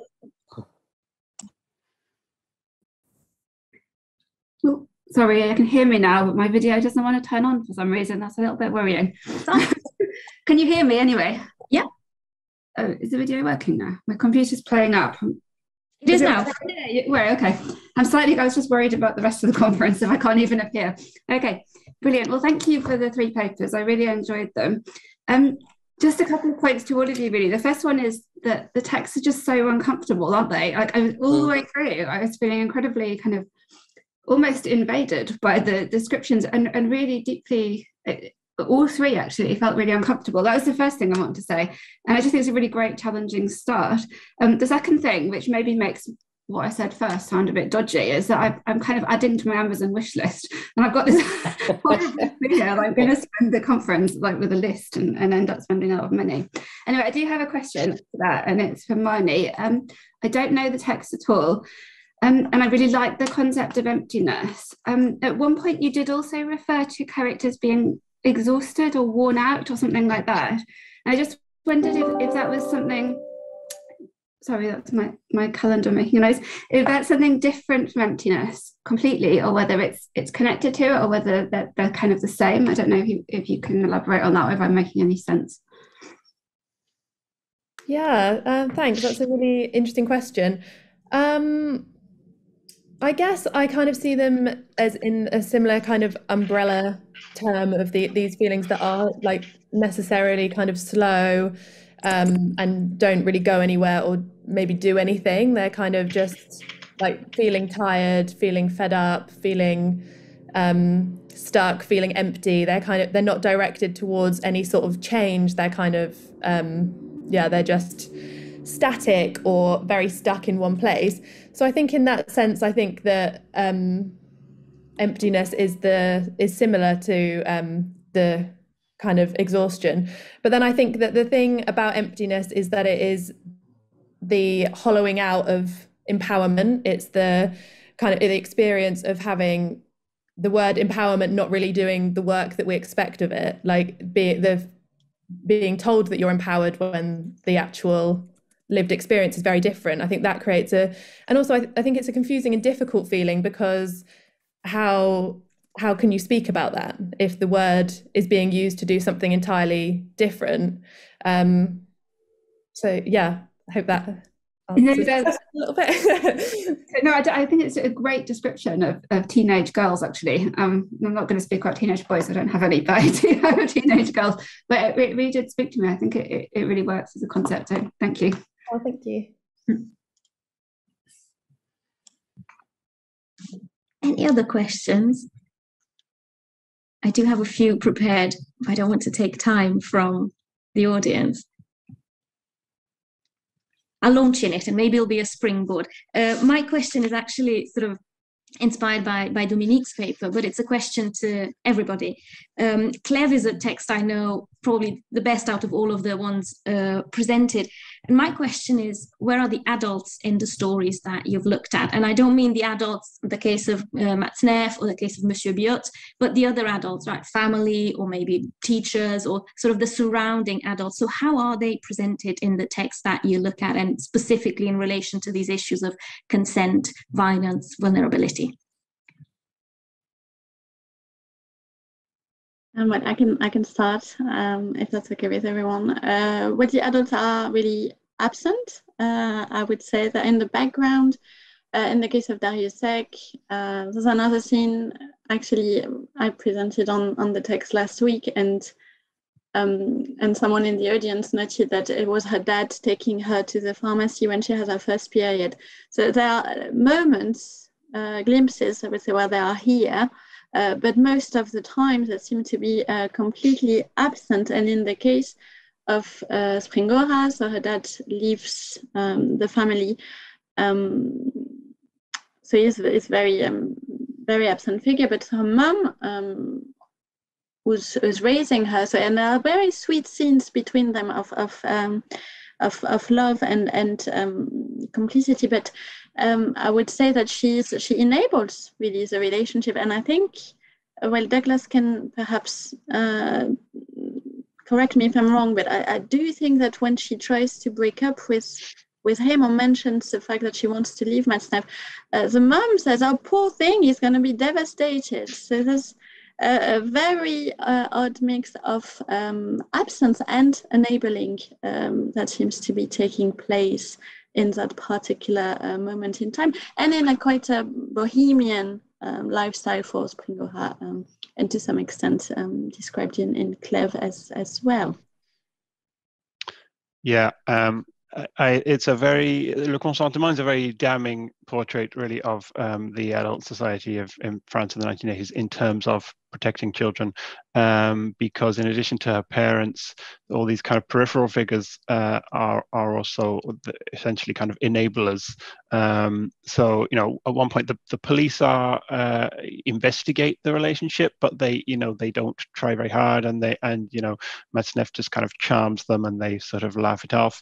And there are points where she goes to talk to the philosopher Émile Cioran, who is a friend of Matzneff's, and when she's in kind of great distress and their relationship is sort of, come unraveling basically, and he tells her how she should be honored to be in a relationship with a great artist like Gabriel Matzneff, and obviously clearly gives no kind of shows no understanding whatsoever for the particularity of her situation. And there are these kind of really creepy scenes where her mother's boyfriend, basically kind of makes a pass at the young Vanessa, assuming that if she's in a relationship with an older man, she must be, easy and therefore open to other relationships or other sexual experiences with older men. So yeah, it's a very kind of damning portrait. And likewise, her teachers seem more inclined to well, again, either they come onto her or they're more inclined to punish her for what they see as delinquent behavior rather than her being, trapped in this situation that is kind of, she's got herself into without fully understanding what it was, basically. So I think in the two stories that I spoke about, the adults actually, it's quite interesting to compare the difference between the two stories. So in the Jenny Zhang story, the empty, Lucy is, she's quite desperate for her parents' affection, but they're not around very much because they have to work and things like that. So I think there's one moment when she speaks about the sex education at the school where they talk about unwanted touch, and she says she's confused because she hadn't had enough touch in her life to split it off into categories of wanted and unwanted, which is kind of telling in the way that she feels like she's deprived of maybe affection a little bit. And then in in Head to Toe, the other story, the Abigail Ullman one, the parents are around all the time and they're constantly indulging the girls. So there's like a scene where they want to go shopping and they just give them their credit cards. They want to go to the cinema and they watch 4 films in a row. So it's like real kind of indulgence for their part. But the girls can't speak to them either. There's still this like barrier between them in that they take them to these parties, but they have no idea, presumably, what's going on. And communication between the girls and the parents in both stories is made difficult because the parents are critical and the girls obviously take that to heart quite strongly. So yeah, there's this kind of that when they are there, they're still unable to speak to each other.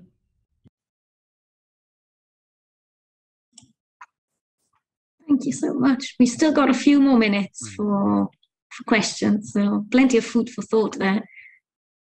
I just wanted to say, it's not a question really, or a comment, just to say that I thought Dominique and Marni's papers were really good, and I thought the panel worked really well together, so thanks very much, Adina and Sandra, for putting us together. And Dominique was talking about in relation to Clèves and le consentement, what she called the normalization of sexual relations between adults and teenagers in the 1980s. But what's very clear from listening to Marni's paper is that the sexualization of children has absolutely not gone away, au contraire.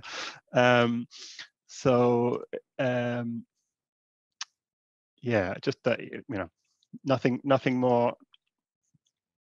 really more concrete than that to say, except that I thought it's very thought-provoking bringing together of the papers. So thanks very much.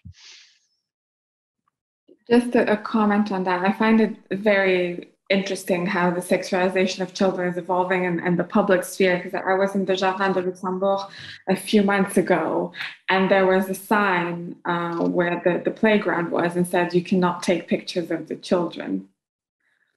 So no, pas de photo here. And in the UK, of course, you have the playgrounds where you're not supposed to enter if you're not accompanied by a child, which is an interesting reversal of the children being accompanied by adults and adults being accompanied by children. So it's a personal project of mine. I like to look at signs on streets or on institutions and see what's forbidden to figure out what kind of behaviors people actually have. So it's interesting how it's evolving now in the public sphere as well. But if I can just jump on that, firstly, I totally want to echo Douglas's words. So thank you very much, both of you, and Marni and Douglas too.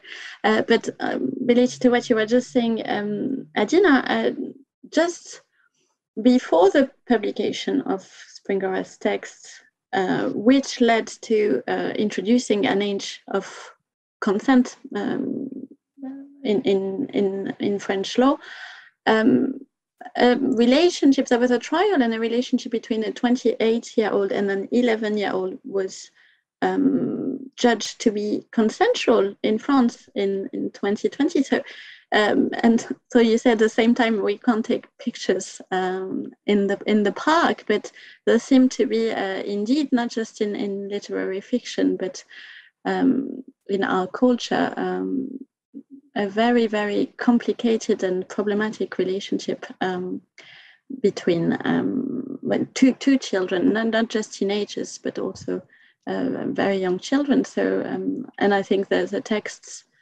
we discussed today really show that it's a long process, but a very, very contemporary one as well. It was also very interesting because it was Jardin de Luxembourg, which is par excellence, you know, the playground of the rich. So that was also interesting. But yeah, there was a very famous case a few years ago that was in the papers in the US as well about consent. Was it the 11-year-old that had, so to speak, a consensual relationship with someone much older, or so the French law said. So the law is evolving a little bit, but we'll see if everything else evolves with it as well.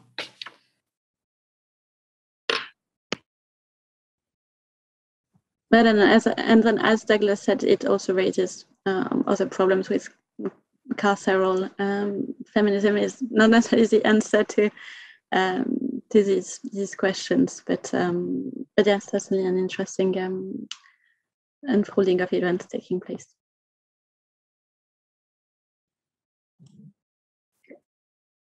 That's brilliant, and I love it when we get sort of discussions going. We still have a couple of minutes, so if there's any burning questions, then please use this opportunity. If not, I'm just wondering whether people would like a 3-minute comfort break just for an extra tactical cup of tea or coffee. But before we do that, can you just join me in saying thank you to Dominique, Douglas and Marni for these fantastic papers, and feel free to unmute yourself and give them a big clap as well, or use the virtual clap. So thank you so much for getting us started, and we'll kick off with panel number 2 at 10 o'clock. So a 3-minute, 2-minute comfort break, and then we'll see you here. I will start right on time. So our second panel of the day is entitled On Female Being, Ambiguous Selfhood and Vulnerability. So we will be starting off with Emanuela Buscemi from the University of Monterrey. We'll be presenting a paper entitled The Anti-Monumenta Vivas Nos Queremos, Artistic Interventions, the Politics of Vulnerability and Activism Against Feminicides in Mexico. So,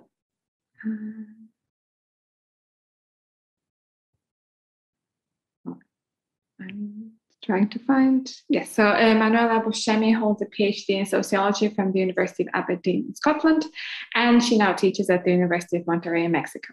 She previously taught at the American University of Kuwait, and her research interests include alternative social movements, feminist activisms, informal activism and resistance, identity and gender politics, performance, agency, and belonging in the Arabian Gulf and Latin America.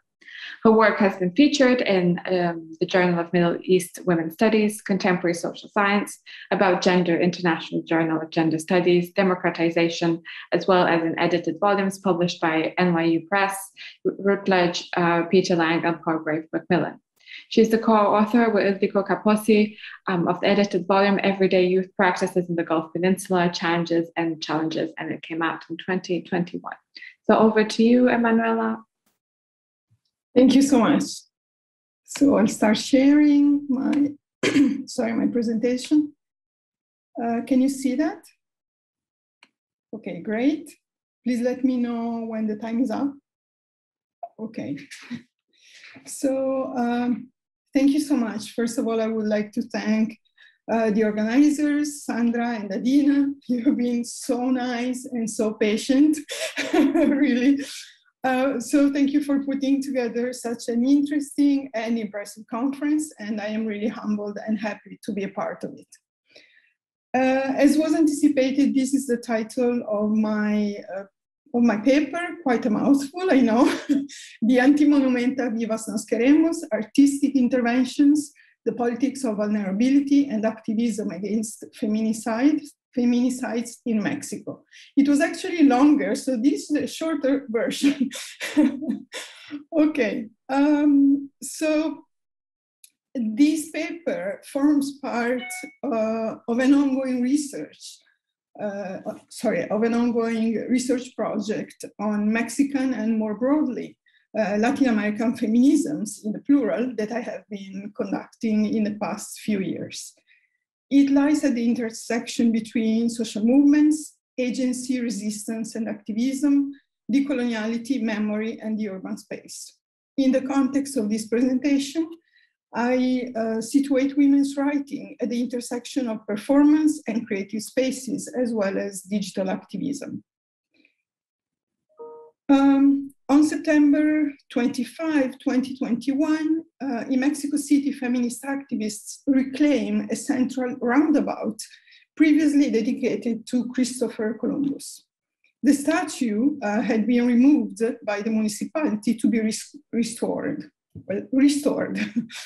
Amid concerns that the monument would be destroyed ahead of the commemoration of the Columbus Day. As Mexican activists joined a movement across the Americas to topple down monuments symbolizing racism and colonial violence. A year after it was removed, the mayor of Mexico City, the woman, announced that the Columbus statue would be replaced with a replica of a pre-colonial statue of an indigenous woman named La Mujer de Amajac, the woman from Amajac. The government framed this as a response to strong critiques from indigenous communities and artists who rejected an initial proposal of an Olmec indigenous head designed by a non-indigenous male artist who was chosen through a process that did not guarantee consultation nor transparency. The new proposal was interpreted by activists as reproducing the often violent ways in which the coloniality of power is still prevalent in the institutions and the overall design of the government, which the state has appropriated symbols either for folklore or as tokenism, and displays them in public spaces without addressing the conditions of inequality and exclusion faced by indigenous communities. In the context of this ongoing debate, feminist activists reclaimed the roundabout and the monument and proclaimed it an anti-monument, but they framed it in the feminine, anti-monumenta, as a site of vindication and resistance. This is the Facebook page of the group, the informal collective of groups.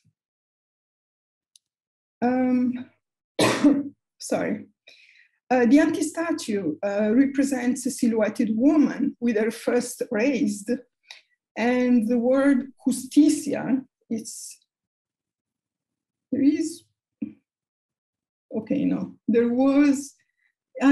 here you can read it. It's kind of, I don't know, it's kind of in the other sense, but you can read justicia on the monument.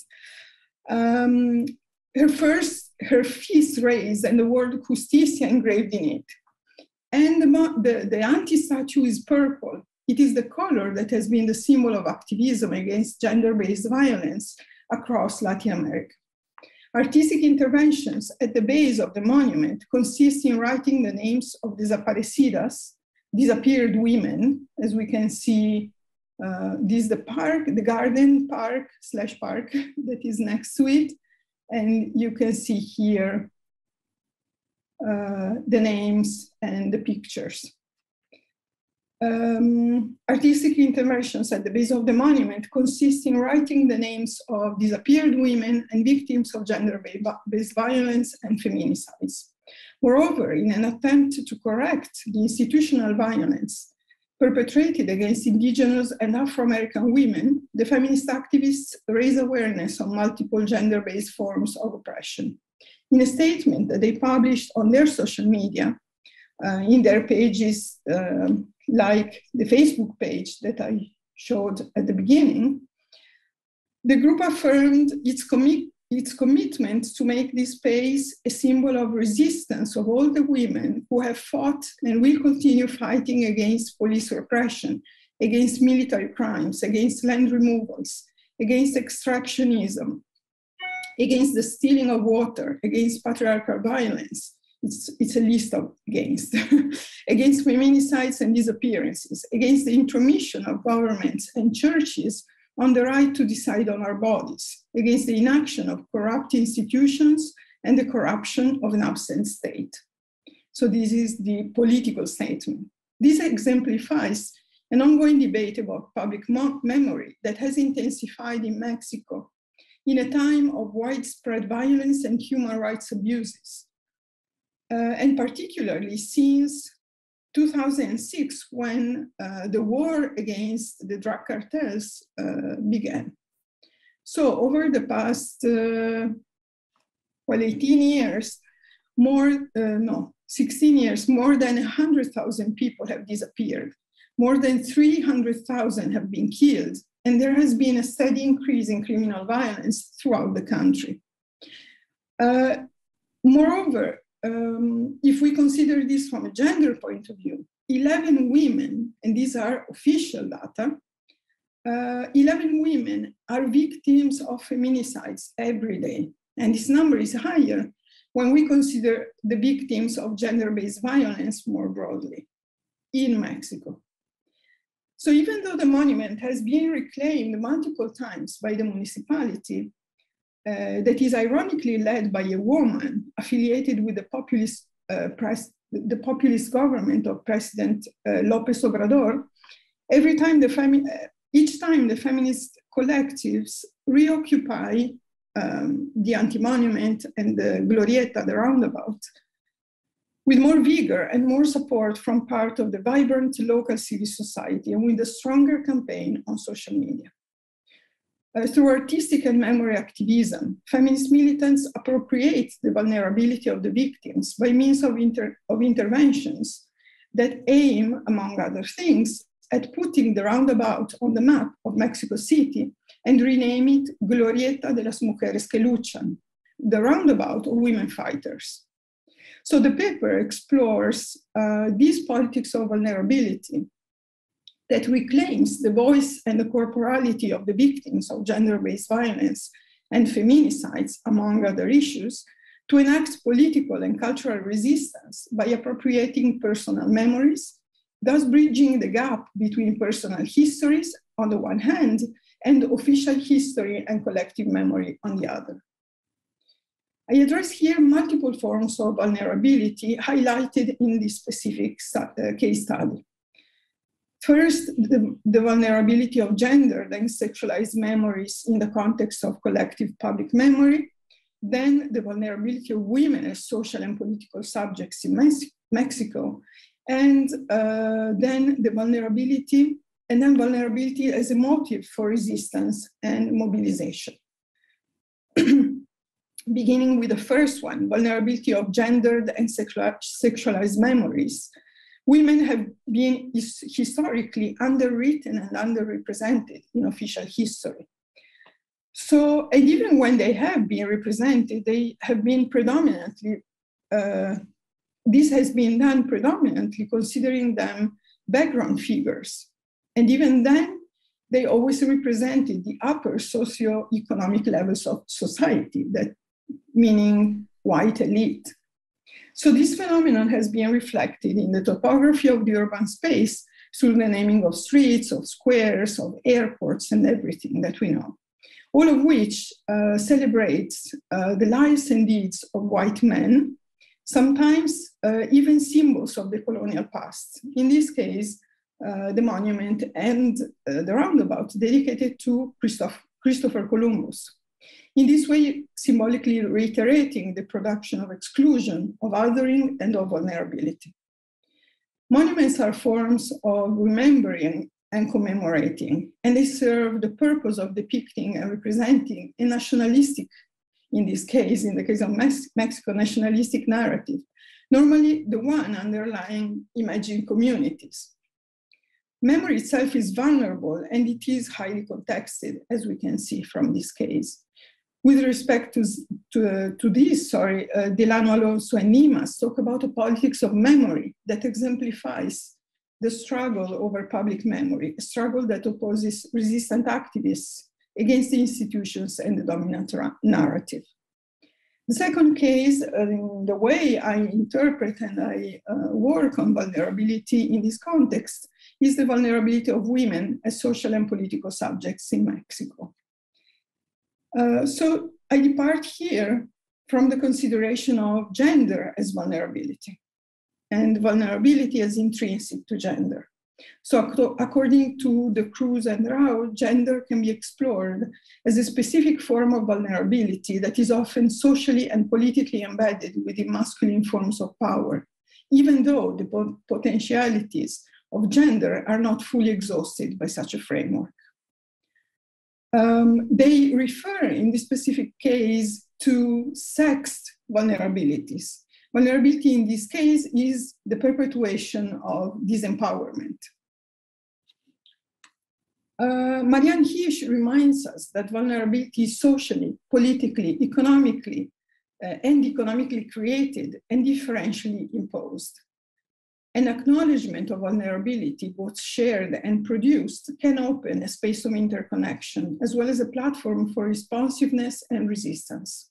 So she invites to think of vulnerability as a radical openness towards surprising possibilities, as a space to work from, as opposed to something only to be overcome.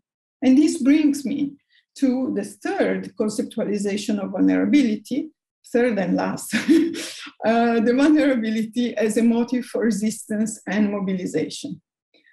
So according to the work, the edited volume by Butler, Gambetti, and Subsay, vulnerability can be and is a mobilizing political force, where the body is a relation or an absence that is discursively constructed. The deployment of vulnerability in the patriarchal and paternalistic nationalist discourse implies women's impotence, inaction, passivity, and disjoins them from resistance. This is based on what the authors describe as the ontological claims about the constitutive vulnerability of women's bodies. Women's vulnerability is thus negatively produced against the backdrop of men's action. The discourse of vulnerability is therefore a discourse of victimization that, given the conditions of the majority of Mexican women, turns it into a re-victimization, especially in a context of structural and institutionalized violence, coupled with high levels of impunity and corruption. The case study of the Glorieta, of this roundabout, and the anti-monument shows vulnerability as a call for action through embodied resistance, as well as artistic and performative practices that we can see now in the pictures that are aimed at reclaiming agency in the commemoration or anti-commemoration of victims of gender-based and institutionalized violence. And here, well, I don't think I have the time, but it is interesting to link this, this element to Mbembe's theorization of necropolitics as the version of Foucault's biopolitics from the point of view of the global South. Butler refers to vulnerability in resistance as being exposed and agentic at the same time. So memory and trauma also contribute to resistance and fuel rage and activism. The Cruz and Rao identify violence, in fact, as the unifying ground of much of feminist activism, especially in the global South and especially in this time currently in Latin America. So the Glorieta basically subverts the idea of traditional monuments in the public space, and memorialization through vulnerability is political in this case. So why is this case important? And I mean, why should we, how can we open up the debate considering the case of a roundabout in Mexico City? So this case study raises a number of questions that intersect vulnerability, citizenship, activism, agency, agency and resistance, asymmetrical relations of power, the overlapping forms of oppression exemplified by gender, race, class, and sexual orientation, the colonial past and the global south. And it also opens up the debate of, on gendered agency and resistance and citizenship, as well as feminist activism. So I think I went very fast, but I hope I was within the time, because I was worried I would be over time, which is never good. Okay, thank you. It was perfect, thank you. So next up, we have Aleix Vecino from the University of Glasgow will be presenting a paper entitled Culture of Disclosure, Cat Person, Women's Writing Online, and the Ambivalence of Vulnerability. Okay. Aleix is an early career researcher teaching at the University of Glasgow. He researches women's writing, short story anthologies, and digital literature, topics on which he has published several articles. He is a member of the European Network for Short Fiction Research and associate editor of Short Fiction Theory and Practice. With apologies for having massacred your name, probably, it's over to you. Thank you. Thank you very much. The name was absolutely fine. So thanks for that introduction, and thank you for having me here. Can you see the presentation well? Yeah. Excellent. Thank you also for organizing the conference. It has been incredibly interesting so far. So I'll just start. So today I want to talk to you about essentially the online fate of a short story by the American author Kirsten Rupenian called Cat Person. And for those of you, for those of you who don't know the story, Cat Person is, put simply, the story of a bad date between its protagonist, 20-year-old university student named Margot, and Robert, a man 14 years her senior. It was published in the New Yorker at the height of the Me Too movement late in 2017, and in a matter of days, it revolutionized the internet by going viral in an unprecedented way for a piece of fiction. Although this is only technically true. And I say this because actually an important particularity of Cat Person's online spread was that many people did not see the story as being fictional at all. Despite its third-person limited narrator, its well-structured plot, the use of many trademark devices of narrative fiction like dialogue or free indirect discourse, an important number of the story's first readers considered the piece an article or a personal essay. In the next 20 minutes or so, I want to explore why this happened, and I will offer two complementary explanations.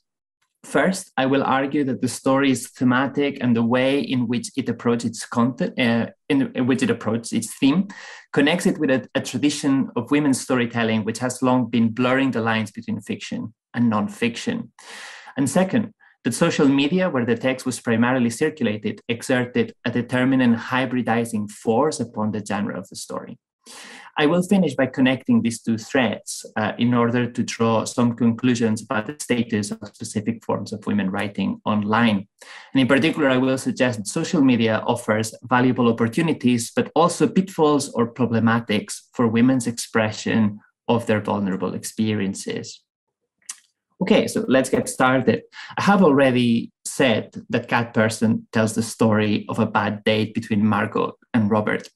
To specify a little bit, Margot and Robert go out after meeting in a cinema where she works on a date that grows increasingly awkward as the night advances. Their encounter climaxes on a sex scene that straddles the borders of consent, following which Margot decides to ghost Robert, and he resorts to insulting her after failing to get her attention back. Now, whatever else it is about, though, I want to begin by highlighting a fact about the story that is seldom noticed, namely its preoccupation with labels and the act of labeling. We can see this from the very title of the text. That person is a stand-in phrase for Robert, which initially serves to classify him as a pet owner. Yet, those of you who have read the story will know that the existence of the cats is never confirmed in the text. And so there emerges the possibility of reading the descriptor as a cunning self-branding strategy devised by Robert to appear more attractive to Margot as the story advances. The story also finishes with a label produced by Robert, although on this occasion, one that is applied to Margot. Or, the story's final word, is Robert's last message in a string of increasingly accusational texts sent to his love interest. Although different in character, both whore and cat person fulfill a similar function to the extent that they attempt to class and fix the characters within a predetermined identity. In contrast with this, the rest of the text systematically dramatizes Margot's struggle to neatly identify and classify the different situations she lived through with Robert. The protagonist is shown to have difficulties early in the story, for example, categorizing Robert's first kiss, which she finds terrible, shockingly bad, but also, in a way, tender. And when she tries to describe Robert to her friend Tamara, she tells her, he's a nice guy, sort of, and wondered how true that was. But the apotheosis of this trouble with labeling takes place during their sexual intercourse. In the story's central scene, Margot arrives at an emotional crossroads marked by the sudden revulsion she develops towards her date, her incapacity to withdraw consent due to the feelings of guilt, and her fight to enjoy sex under these circumstances. Even as we get a clear and precise picture of the protagonist's feelings during the coitus, none of these emotions can be accurately named and defies categorization. Once Robert ejaculates, Margot is shown marveling at herself for a while, this is a quote, at the mystery of this person who just done this bizarre, inexplicable thing.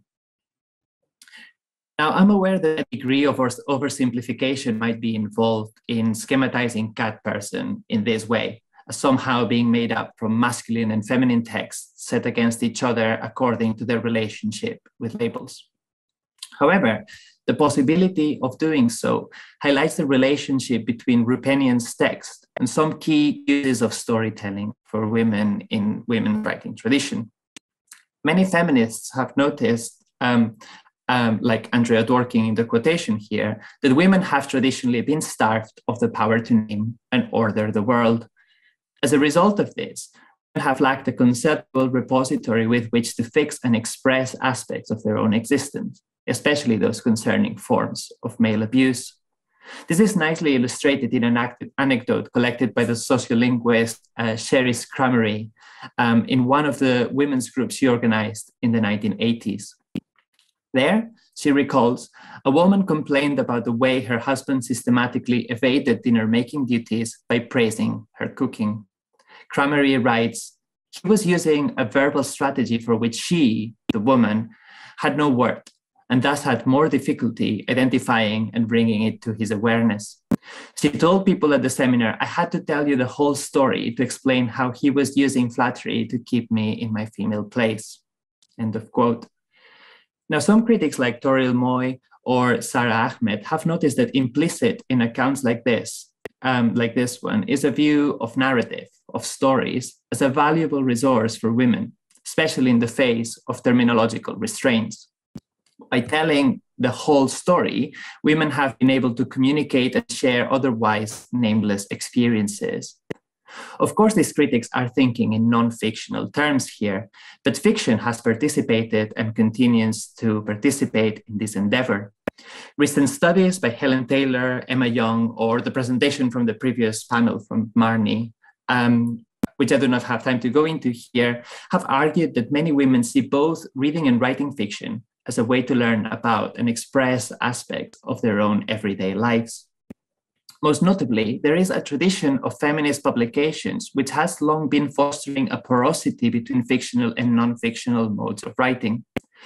Feminist magazines like the legendary Spare Rib, anthologies like This Bridge Called My Back or Homegirls, and more recently online sites like Room Magazine or Scum, intermingle short stories and poems with reviews, news articles, or live writing, seeing each of these genres as participants in the same projects, to give voice and to expose the complex experiences of women, as well as to fix and critique the oppressive aspects of patriarchal structures. We can rethink this history of women's expressive and reading practices by seeing it as the emergence of an interpretative community for whom the distinction between fiction and non-fiction has been weakened. Confronted with the difficulty of naming certain aspects of their lives, many women have seen narrative fiction as yet another tool with which to articulate their realities. In turn, women readers are liable to read these texts as not wholly separate or different from factual accounts and testimonies. With its focus on and particular engagement with the intricacies of modern dating, sex, and female consent, Cat Person speaks directly to this cultural circumstance, and its reception as an essay may be at least partly explained by it. Yet, noticing as I have done the way in which stories in certain magazines, anthologies, and blogs can have their fictional status somewhat hybridized, brings me to the second explanation for the reception of Cat Person as an essay I want to offer today, namely the inference of context in the genre of a piece of writing. In a recent collection of essays entitled The Modern Short Story and Magazine Culture, several contributors remark on how the dominant code of a magazine will affect how each of its contents is perceived. To give a simplistic example to get to the gist of it, the gist of their arguments, the humorous aspects of an otherwise serious piece of writing, for example, are likely to be foregrounded if the text appears in a, say, satirical publication. I propose that a comparable reading can be applied to the responses of Rupenion's story. As I have already said, Cat Person first appeared on The New Yorker, but it was through social media, especially Twitter, that the story was mainly circulated and where the majority of readers would have encountered it. As some commentators have observed, social media sites are platforms that are dominated by reality-based modes of expression. And this is true in two different ways. To start with, they are the principal means of dissemination of texts published online, whose nature, some studies show, is overwhelmingly non-fictional. News items, informative texts, or personal blogs constitute the fabric of the internet. But more importantly, social media spaces are designed to prompt the disclosure of the subjective and the private through a variety of mechanisms. Dorn Friesen is a scholar in educational technology who has studied this phenomenon in relation to Facebook. He has noticed how the site encourages the generation of life stories by requiring users to complete a profile and encouraging them to post on their timeline by asking, "What is on your mind?" Likewise, he argues that the main function of the different interactions the platform affords, like befriending, following, or liking, is to provide users with, quote, myriad ways of positioning themselves as subjects, end of quote, something that applies to other social media channels besides Facebook. In this sense, a story like Cat Person entering Facebook or Twitter inhabits a context where nonfiction prevails on multiple levels. It is the hegemonic code, and as such, a force liable to affect the generic perception of the piece to the extent that it exerts an influence on the horizon of expectations of the community of readers that participate in those spaces. Although very summarily explained, hopefully through this brief account, people can already begin to see that the context of social media provides us with another possible complementary explanation for the miscategorization of Rupenion's short story. But we can push this line of thought a bit further to make this argument more robust and in turn connected to some of the things I have been claiming in the first part of the paper. While it is possible to assimilate the textual space of a social network to a magazine, as I have done, there are also important differences between the two that support what I am arguing. In a magazine, a piece of fictional writing might simply coexist and be influenced by non-fictional texts.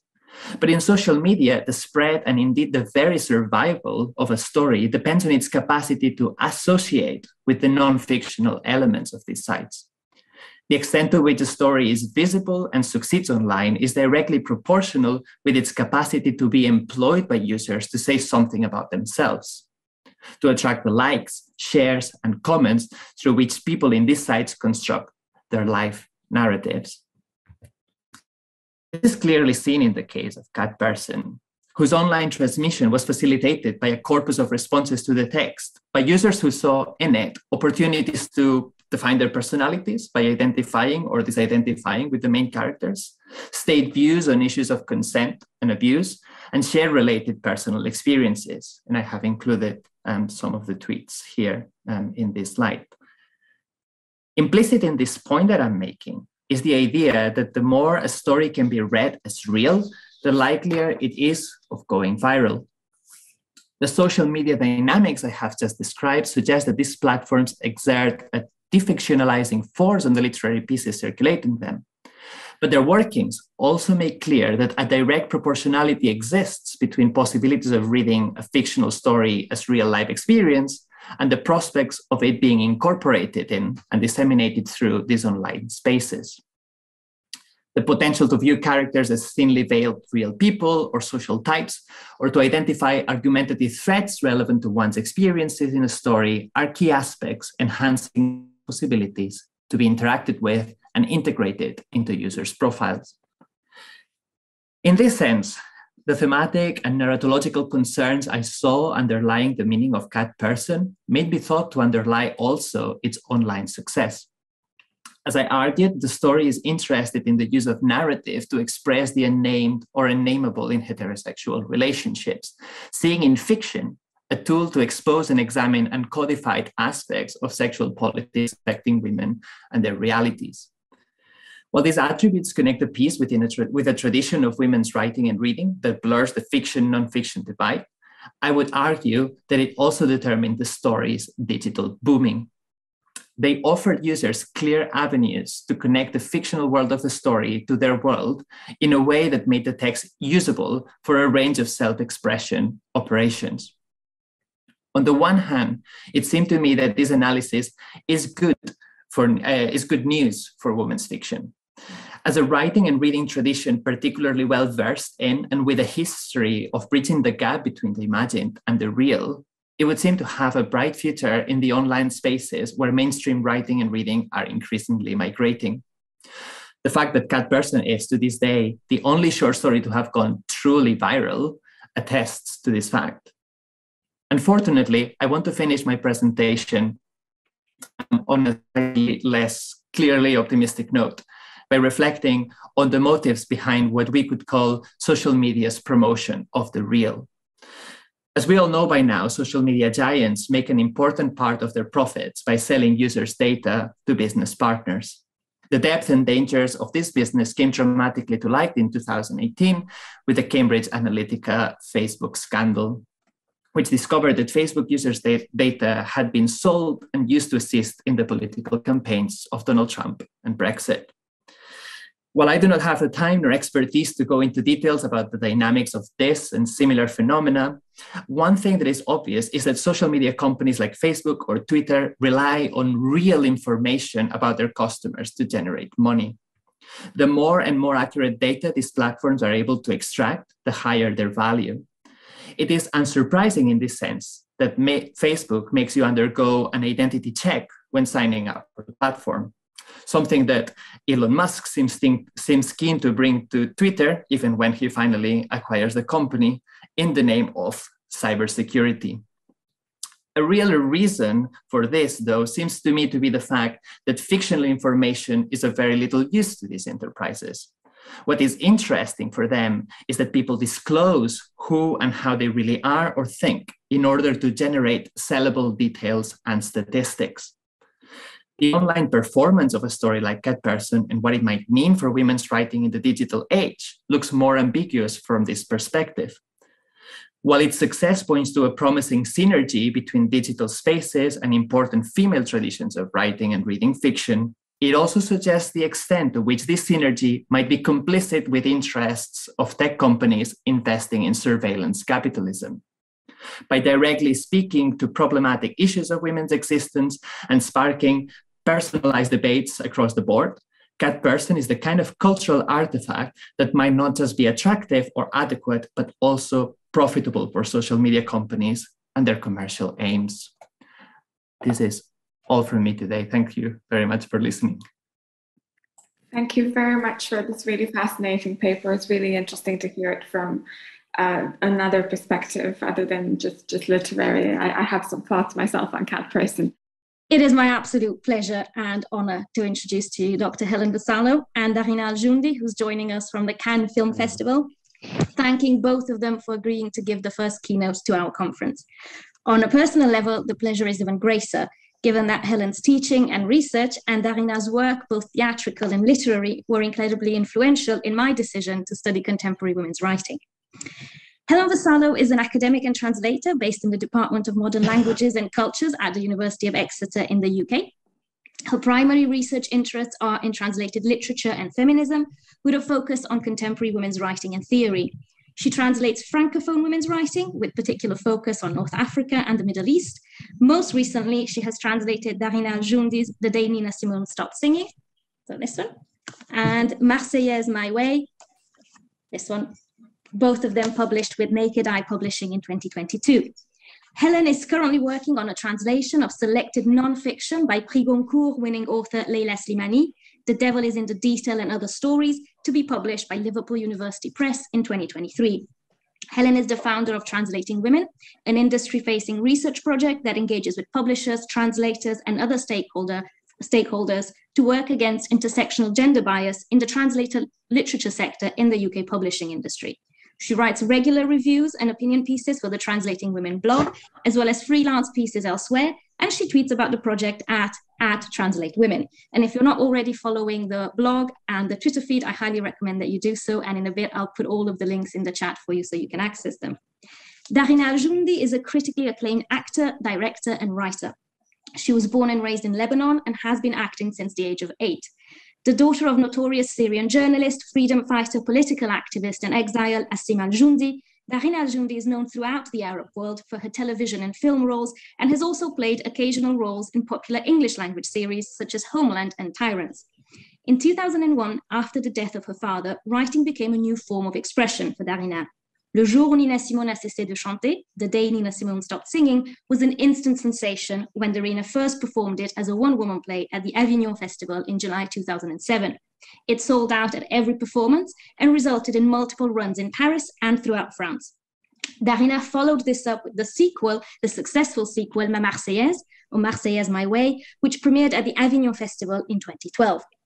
Now, after Helen's keynote, which is entitled The Day Nina Simone Stopped Singing, Writing and Translating an Extreme Human Experience, Darina will share with us readings from both the French and the English text, and then we'll follow up with a couple of questions from me, and then we'll open up to the questions from the audience. So it is over to you. Thank you so, so much. Oh, thank you, Sandra, for that great introduction and also for inviting us to do this session. It's brilliant to see you again and to see everyone here and to be able to talk about translating Darina's plays with Darina here. And I can't wait to get into the question and answer session a bit later as well. So Sandra has just told you all Darina's The Day Nina Simone Stopped Singing was an instant sensation when she first performed the French original at the Avignon Festival in 2007. It's a monologue, it's by turns harrowing and comical, and it recounts the coming of age of its protagonist, Noun, during the Lebanese Civil War.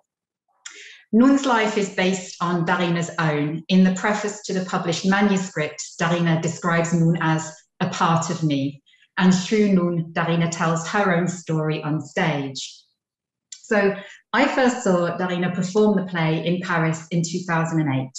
And, you know, in the intervening 14 years, we've had so many wonderful encounters and connections resulting in, as you know, the publication of my translation of her plays.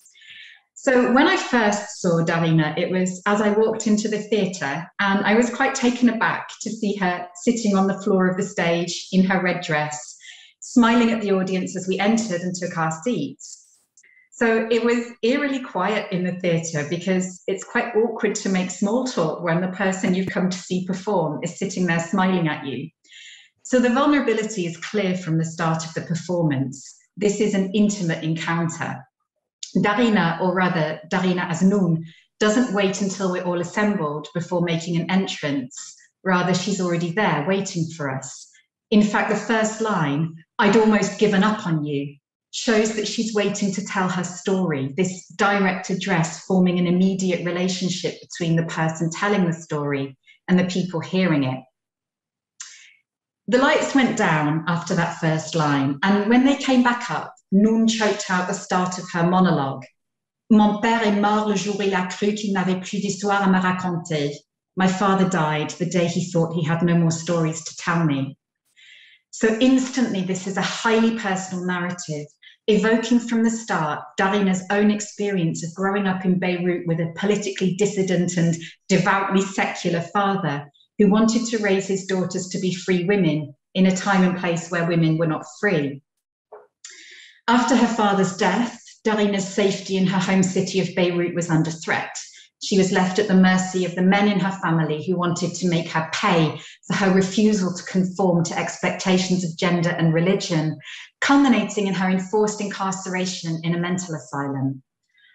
Following her release, Darina moved from Lebanon to France and gained French citizenship in 2012, a process that's fictionalized in the second play, Marseillaise My Way, the sequel to the day Nina Simone stopped singing. Today I'm going to focus mostly on the day Nina Simone stopped singing, though I will discuss Marseillaise My Way towards the end of my talk. I'm going to talk first about how the play connects to the themes of this conference, before moving on to look at some reviews of the translation to identify whether this vulnerability has carried over between languages and cultures. And then I'll discuss how the personal exposure of the original affected my approach to the translation, drawing on some examples to offer detail. And then that will lead us into some readings and then a dialogue that Sandra is going to coordinate. So often, the day Nina Simone stopped singing is described as an open letter to Darina's father. And in some ways, this is accurate, but I think it's reductive to view it only in that way. It's also the story of a childhood cut short by the outbreak of civil war, a life where normal is equated with violence, both military and sexual, with death, casual sex, deep misogyny, religious segregation, and living on the edge. Standing in a hand-drawn square of black chalk, Noun cries out her past, her childhood marked by political exile and religious intransigence, her adolescence unfolding as F-16s flew over Beirut, her first sexual experiences as violent as the destruction going on around her, her losses and near misses as her beloved home city tore itself apart in civil war, her father's death, with it the loss of his protection, and the price she paid for being a woman who didn't obey the rules. The reference in the title to Nina Simone evokes both the secular music that Noun's father wanted to be played at his funeral instead of the traditional verses from the Quran, and also the griot oral storytelling tradition that Darina enters into with her monologue performances. The references to the day that Nina Simone stopped singing implies also the violent silencing of women's voices that Darina seeks to redress through her performance. So even if I would contest the view that this monologue is exclusively an open letter to Noun's father, he's ever present in the play, and to a lesser extent in the sequel.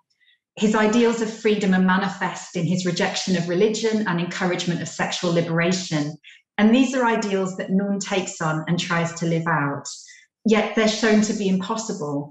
She's constantly being told that she's Muslim because this is the religion she would have inherited by birth, and that there's no such thing as a free woman. So freedom is one of the foremost concerns of the text, and its fragility maps onto the notions of women's vulnerability that underpin the focus of this conference. In a review of my translation in the Yorkshire Times, Steve Whitaker expresses the opinion that Al-Joundi's dangerous, self-lacerating and profoundly exposed journey of liberation demands to be heard. I've selected this particular quotation because it shows a sensitivity towards that choice to be vulnerable. The journey of liberation is profoundly exposed, a concept that's perhaps become so normalized now, but that nonetheless breaks several taboos regarding gender, culture, and religion. But Whitaker also describes the monologue, or Darina's journey towards freedom, as self-lacerating, is particularly interesting to me. I think he means it in the context of Noun's actions, which include indiscriminate sex and dicing with death. rather than in the context of Darina's own self-exposure. But it made me reflect on the fine line between finding liberation through art and the danger that this self-exposure might cause further damage because of the potential responses it might elicit. And in this vein, I want to turn to another review of the translation. Veteran book blogger Jackie Law describes Noon in the following way. A rebel from childhood, Noon is unafraid to express herself in a way few women, especially Muslim women, are more usually depicted. She is profane and open about her desires. She laughs long and loud about her enjoyment of drugs and sex. Given that she was regularly abused, suffering serious physical assault at the hands of her first husband and other family members, this laughter comes across as at times inappropriate, almost hysterical. Perhaps this is to encourage the reader to judge her actions, something her father refused to do. So, firstly, I'm glad to see the acknowledgement that Muslim women, and I'd add Arab women in general, are often depicted in literature in quite stereotyped ways or edited for export to the West, but also dismissed by the Anglophone literary system. But what really interests me is finding the laughter potentially inappropriate and some kind of hysterical response to the traumas that Noon has endured. This had never occurred to me before. Noon is certainly outspoken, nonconformist, and open about the painful and psychologically damaging experiences that she's endured. But I'm fascinated by this notion that perhaps we're being invited to judge. I'm not sure that I agree, but it's important that my interpretation of the text only influences the translation itself. I can't influence and shouldn't influence the response to the text, because the point of self-exposure in public spaces is that we don't get to decide how people respond to our vulnerability. Also, one of the most remarkable features of Darina's work is its humour. There's one notable section in which Noon rattles off a list of all the different shapes of penis that she's known, and this builds to a hilarious crescendo through the combination of amusing images and increasing rhyme. And this was probably the most challenging section of the translation. French has a much more limited range of noun endings than English does, so has a much greater capacity for rhyme, yet much of the humour comes from the rhyme. So Noon describes her conquests as follows. I hope I'm going to do this justice. I'm sure Darina will perform it better than I would, but I was fascinated by dicks. I'd seen lopsided ones, dead straight ones, puffed up ones and trussed up ones, bracelets, gimlets, giblets, ringlets, wolverines, jelly beans, fudge cakes without the fudge, peaky ones, cheeky ones, floppy ones, stroppy ones, lightsabers, tomb raiders, space invaders and cake crusaders, hedgehogs, woodpeckers, hot dogs, double-deckers, sandbaggers, jackhammers, poker faces and amazing graces. I'm not surprised that many people commenting on the translation bring this section up first, and in some ways, I'd be disappointed if they didn't. In Whitaker's review, he comments that Helen Vassallo's inventory of names for dicks in translation is tireless in both assiduity and accuracy. I'll be honest, I'm not sure if tireless and assiduous were the effects I was going for, so I'll be interested to hear what you all think later. Most people think it must have been fun to translate. I don't remember it being particularly fun at the time, but it makes me happy that it comes across this way, because part of translation is, in my view, concealing the effort that goes into it. To return to the notion of exposure, we see Noon variously raped, assaulted, and incarcerated. Yet she recounts these atrocities without embellishment. And I'd like to read you a few examples. If anyone does have the texts, my first extract is pages 51 to 52. I was trapped between the bed and the wall, naked, bleeding life out of me.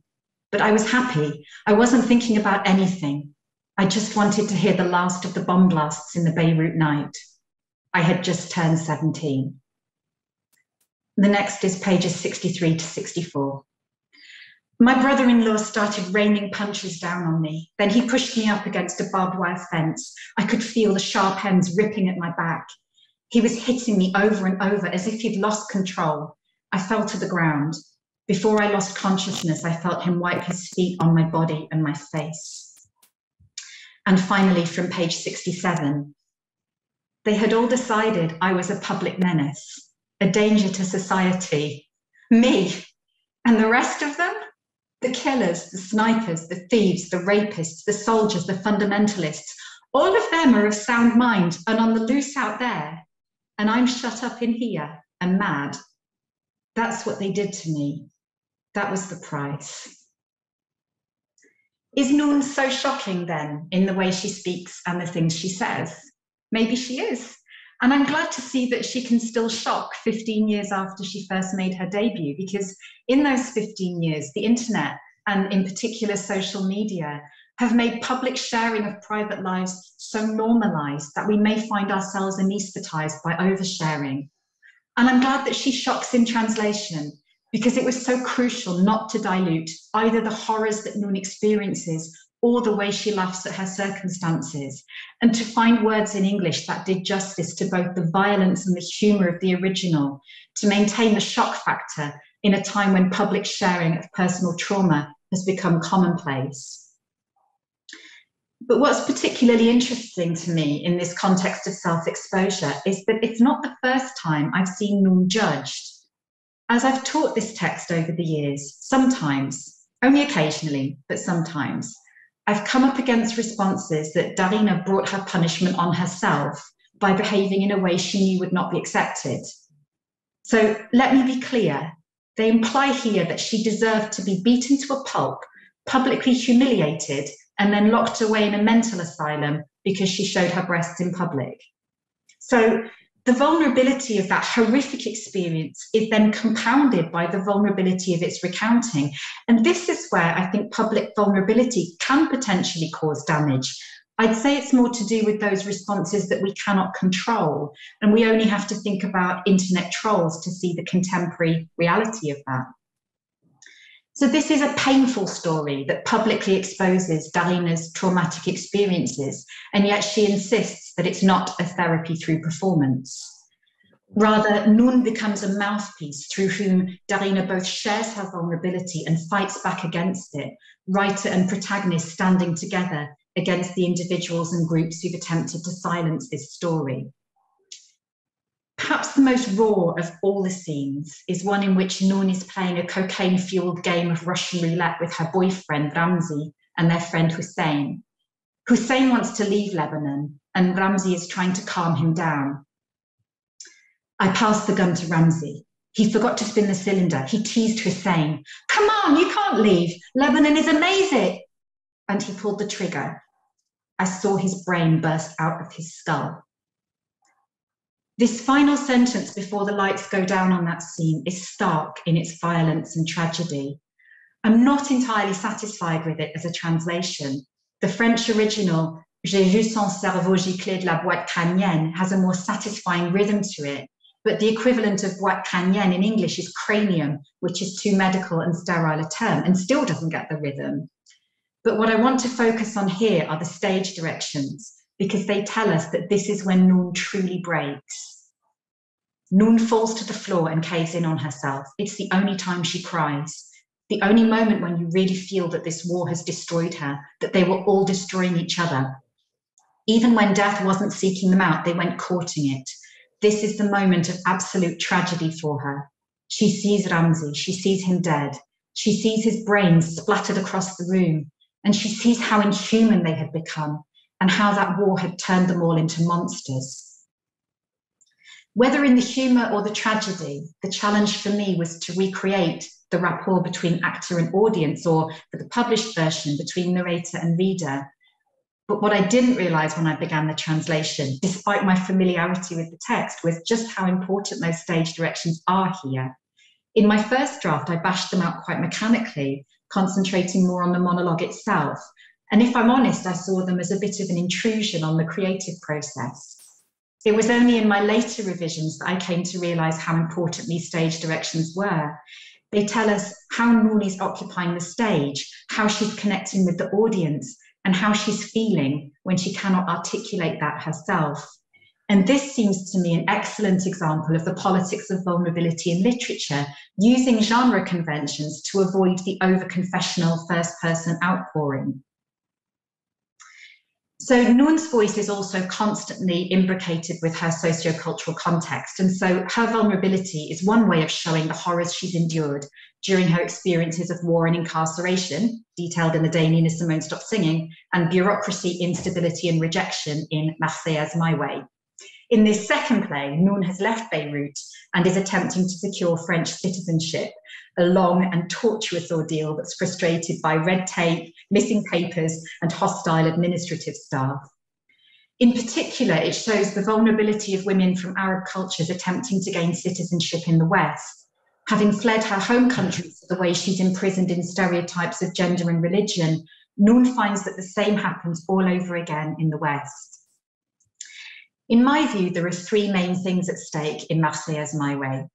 One is a more general and particularly timely reflection on the futility of war. Though Noun is no longer living in a war zone, her work takes her to places that show her how conflicts, both domestic and international, ravage our societies. As Darina writes in her postscript, I was furious with our countries that turn these young people, these nations into refugees, these people who had the misfortune to be born on the wrong side of the world, where dictators think nothing of slaughtering an entire nation just to stay in power. I'm sure you can feel the chilling contemporary resonance of that comment, originally written 10 years ago.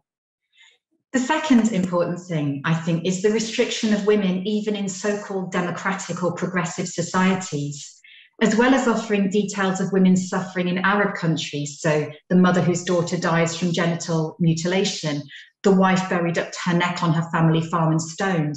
Noun talks about how Arab women in Europe are judged, sometimes literally judged in court, according to the laws of their homeland. And then the third interesting point is the hostility towards immigrants, despite apparent policies of welcoming, which I think is, again, very timely, despite the fact that it was originally written a decade ago. Noun broaches all of these with her characteristic frankness, a defiant indictment tinged with her trademark dark humour. And in a particularly memorable scene, she describes one of her many trips to the town hall as follows. If anyone has the text, it's pages 33 to 34. To put together the elusive application, every visit to the town hall is a half day wasted. And you should see how the applicants get treated, the things they put you through so you can find out which application form you need to fill out and how to fill it in. The whole thing is a charade performed right before your eyes.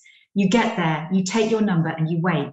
And of course, there's no privacy. You don't get asked all these questions in a separate office. It all happens in front of everyone else. I must just say, I'm so delighted to see that the editor of this book, Sue Vickerman, is actually here. We've never met in person, but Sue helped me with a couple of details in this particular paragraph I'm very grateful for. So maybe she'll be able to join in some of the dialogue a bit later on. But in terms of exposure, I think it's double here. Not only is Darina exposing her story to her audience, but also Noun is exposed in front of all the other applicants and forced to recount at the top of her voice the details of her 4 marriages, unable to explain to the clerk or by extension to the other people waiting their turn that she had to make these choices in order to be safe in her home country. And what Noun wants most of all is to feel safe, which shows us just how much her vulnerability has affected her. She thinks that she'll be safe in France, which she describes as a country where I'll feel equal to everyone else, regardless of colour, background, or gender, a country where I can express myself freely without paying a price for it.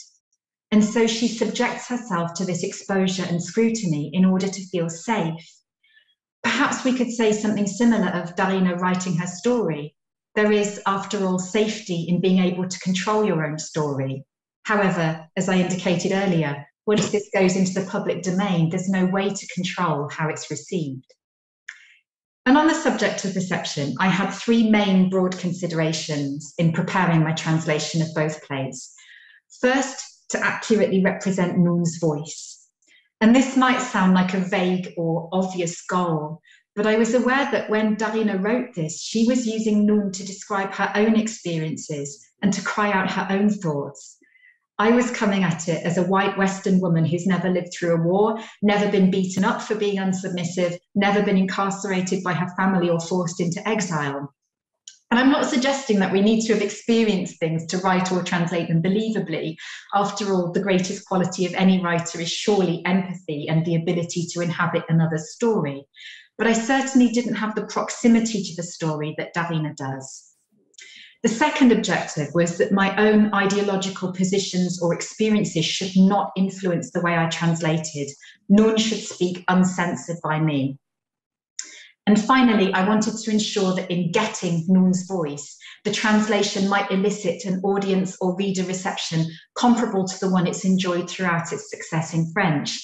The comedy and drama of Darina's performance rest on that intimacy between her and the audience. So, to see whether or not this was successful, I'm going to turn again to a couple of reviews. David Hebblethwaite, a blogger who writes prolifically about translated literature, sums up his response to Noon in the following way. Noon comes across as a vivid, complex character in this thought-provoking piece of work. I was pleased to see this response, as Noon in French is exactly this, vivid and complex. We can't reduce her, and there are many facets to her, and in some ways it's very difficult to sum her up. So I think those were very well chosen words. So to receive this response to the translation is a great relief in terms of the success of the translation itself. Knowing this play so well and knowing its critical response in French so well, it's extremely pleasing to read responses to Noon in translation that are exactly as I understand her. Whitaker, meanwhile, notes that the narrator's tone is insouciantly defiant. Defiant, absolutely, but insouciant made me pause for thought.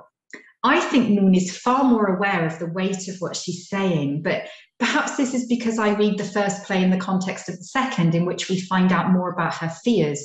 So I don't necessarily equate her ability to find the humour or the joy, even in life's darkest moments, with insouciance. Or perhaps I've just not succeeded in communicating this. However, Whitaker does continue by asserting that the story unfolds into a hall of mirrors where certainties are compromised by recrimination and carefully nourished truths are later renegotiated. If there's anything that can explicitly connect this monologue to contemporary culture, surely it's this, a space where carefully nourished truths can be later renegotiated or reconsidered. The reference to a hall of mirrors is also particularly interesting in the context of public vulnerability, because we live in a time where our experiences made public are then distorted in ways that we cannot control. So I'd like to conclude by turning again to Whitaker's review, which comments on the text as performance. Whitaker notes that we are reminded that Al-Joundi's mandate as witness is to collapse the flimsy walls of the theatre to expose the limits of degradation in a world beyond comfortable margins.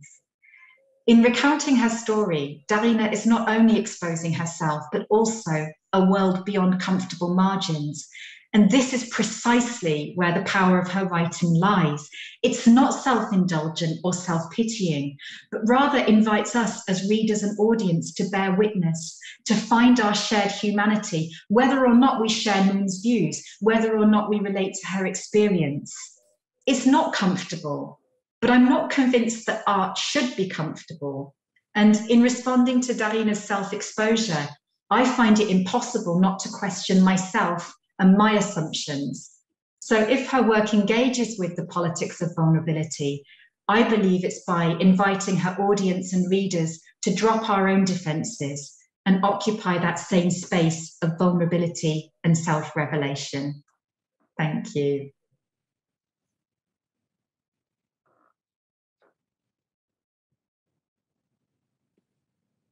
Thank you so much, Helen. That was absolutely brilliant. And I'm lost for words. I'm not going to say anything and hand over to Darina for the readings. Okay. I just wanted to say a couple of things. That it's true, Noon is like my alter ego. But it's not completely me. It's not 100% me.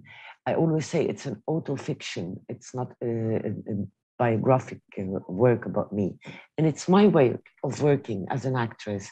I always use my life. I've based all my work on improvisation as an actress. And it means you use your life to express what you want to express. And this is how I work. So this is why I always say it's not a therapy. If it was a therapy, that means it's for once you do it. It's not a way of working. So this is my way of working and doing things in theater. For the title of Le jour où Nina Simone a cessé de chanter, there's a part in the play where the violence started. And in real life, they were playing this song, that it's my favorite song. the sinner man. And then when the violence started, the music stopped. And in my head, it really stopped. And it stopped for 5 years. I couldn't listen for music for 5 years because music means freedom. When I hear music, I want to dance, and dancing is freedom. And being free in my country wasn't possible anymore for me. So this is where comes the title. It's not really a title that wanted to be catchy. It was really just what I felt. And I just wanted to say another thing. Thank you, Helen. You've made my life since the minute we met, and our journey will continue, I hope, because there are going to be more.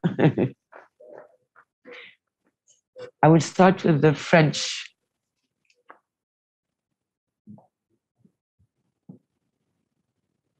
Mon père est mort le jour où il a cru qu'il n'avait plus d'histoire à me raconter. Je suis devant sa dépouille. Il est nu, au milieu de la grande pièce, recouvert d'un simple linceul blanc. Allongé sur le dos, il a les mains croisées sur le sexe. Je le regarde. Il a l'air tellement serein. C'est la première fois de ma vie où je le sens en paix. Je ne regrette pas sa mort. Je savais depuis longtemps qu'il allait mourir, parce qu'il m'avait tout dit. De la fenêtre ouverte, je vois les maisons de mon village, Ernoun, qu'on appelle Château de Beaufort. Les maisons bombardées fument encore. L'armée israélienne vient juste d'évacuer le sud-Liban après 20 ans d'occupation. Je vois les collines alentour. Elles sont noires de monde. Les gens sont venus de Tyr, de Sidon, de Damas, d'Alep, de Beyrouth, de Amman, assister aux funérailles de mon père. Je lui caresse le visage. Il a une peau de bébé, même pas froide. C'est le mois de janvier. Il pleut. Je sens l'odeur de la pluie monter de la terre rouge du Sud-Liban. La porte de la chambre s'ouvre. Des femmes en noir surgissent. Elles pleurent, elles gémissent. Elles se jettent sur mon père. Elles lui embrassent le visage, elles lui embrassent les mains, elles lui embrassent les pieds avec une avidité. Je lui murmure à l'oreille, « Salopard, tu n'en rates pas une. » Soudain, j'entends une voix étrange qui me déchire le ventre. C'est un cri insupportable qui me fend le crâne. Un cri me troue la peau, il me tronçonne la tête. Quelqu'un est en train de hurler des sourates du Coran. J'ouvre la porte de la pièce voisine. Elle est pleine de femmes en noir. Elles pleurent autour d'un poste-cassette qui diffuse les prières. J'enjambe les femmes, je les piétine, je m'empare du poste-cassette, je coupe le son.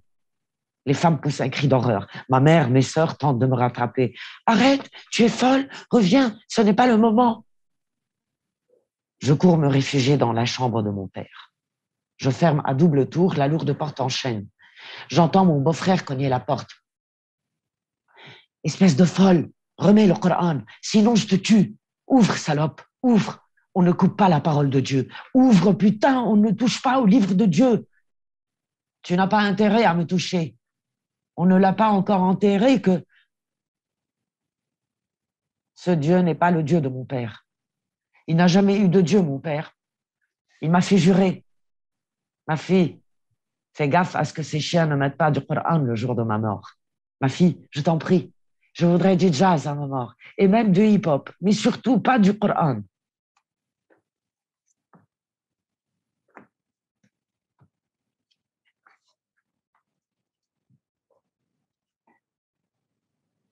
My father died the day he thought he had no more stories to tell me. I'm with his body now. He's naked in the middle of the room, covered with a simple white shroud. He's lying on his back, hands folded across his crotch. Looking at him, he seems so peaceful. It's the first time in my life I've seen him at peace. I'm not sad that he's gone. I'd known for a long time that he was going to die because he'd already told me everything. Through the open window, I can see the houses of my village, Ernoun, the fortress of before. There's still smoke rising from the bombed outhouses. The Israeli army has just withdrawn from southern Lebanon after 20 years of occupation. I can see the surrounding hills teeming with people. They've come from Tyr, from Sidon, from Damascus, Aleppo, Beirut, and Amman to attend my father's funeral. I stroke his face. It's so soft, not even cold. It's January. It's raining. I can smell the scent of the rain rising up from the red earth of southern Lebanon. The door opens. Women dressed in black come pouring in. They're weeping and wailing. They hurl themselves on my father. They kiss his face. They kiss his hands. They kiss his feet as if they wanted to gobble him up. I whisper in his ear, "You sly dog, you don't miss a trick, do you?" Suddenly I hear a strange voice that chills me to the bone, an unbearable moan that cuts right through me, a wail that lashes at my skin and hacks at my skull. Someone is howling out verses of the Quran. I open the door to the next room. It's full of weeping women dressed in black, all huddled around the cassette player that's spitting out the prayers. I push past them all, trembling on them. I grab hold of the cassette player and turn it off. The women cry out in horror. My mother and my sisters try to hold me back. "Stop! Stop it! What's wrong with you? Get back! Now is not the time." I run away from them into my father's room and deadlock the heavy oak door. I can hear my brother-in-law pounding on it, shouting, "You crazy bitch! Put the Quran back or I'll kill you! Open up, bitch! Open the door! No one cuts short the word of God! Open up, you little whore! No one touches the holy book! Don't you lay a finger on me! He hasn't even been buried yet, and he's not my father's God. My father never even had a God. He made me promise him, Noon, make sure those bastards don't stick on the Quran at my funeral. Noon, promise me, put on jazz at my funeral, maybe even hip hop, but definitely not Quran."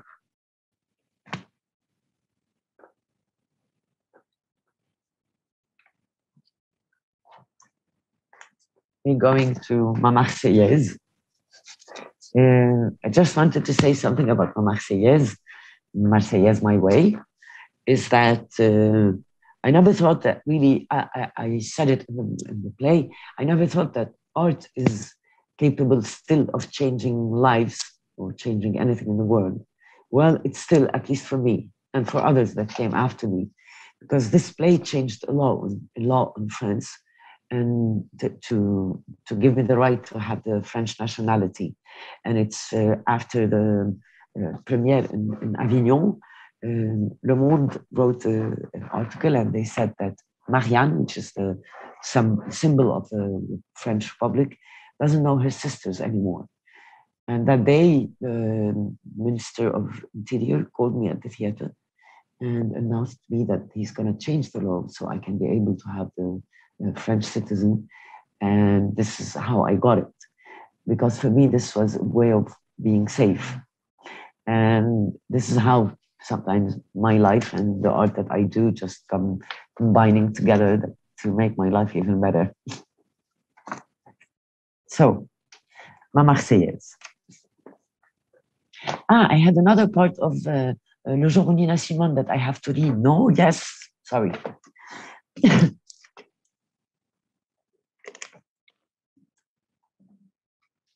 Pardon, error. If there's time, Darina, I know that you need to get off to your next Cannes engagement, so if you want to just go straight to Ma Marseillaise, you can. Ma Marseillaise, it's as you want. Okay, we'll go to Marseillaise directly.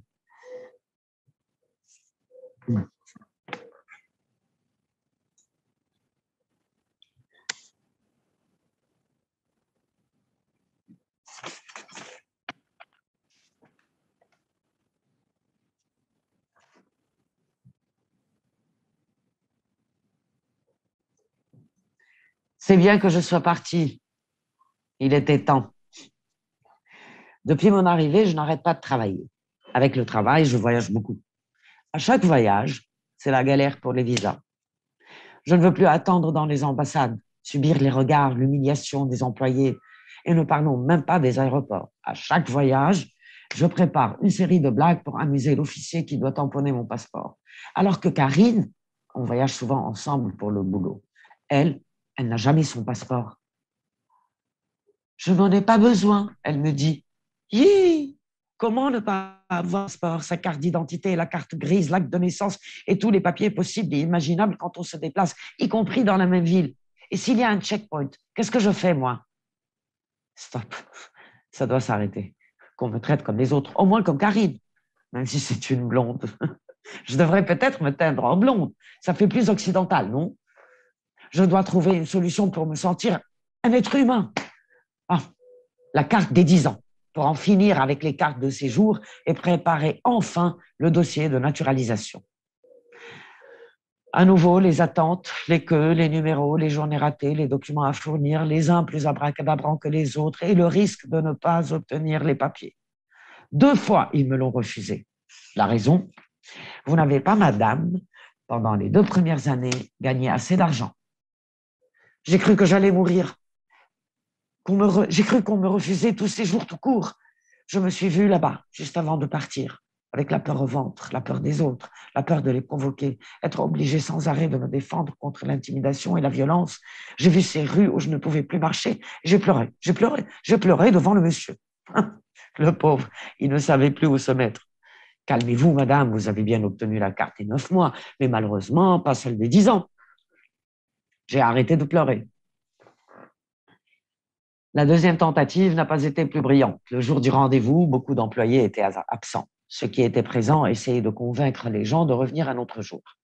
Tout le monde a eu peur. Ils ont préféré attendre. Je ne sais pas pourquoi, quand mon tour est arrivé et que le monsieur m'a dit « Madame, si vous acceptez de revenir un autre jour, je vous donne le pass prioritaire. » Je l'ai regardé droit dans les yeux. J'ai rassemblé tout mon courage. Oui, monsieur, j'accepte. Il a voulu me remercier. Et là, j'ai poussé un peu. Ah, mais non. J'ai accepté de changer mon rendez-vous car vous en avez vraiment besoin. Donc, vous devriez vous lever et me remercier au nom de la République. Il s'est levé. Madame, au nom de la République, je vous remercie d'avoir accepté. Tout ce cirque n'a servi à rien. Ils me l'ont refusé. Il ne me restait qu'une seule chose à faire. Naturalisation. J'ai les 5 ans nécessaires. J'ai le droit de présenter le dossier. Tariq al-Juljula. Le chemin de croix a commencé.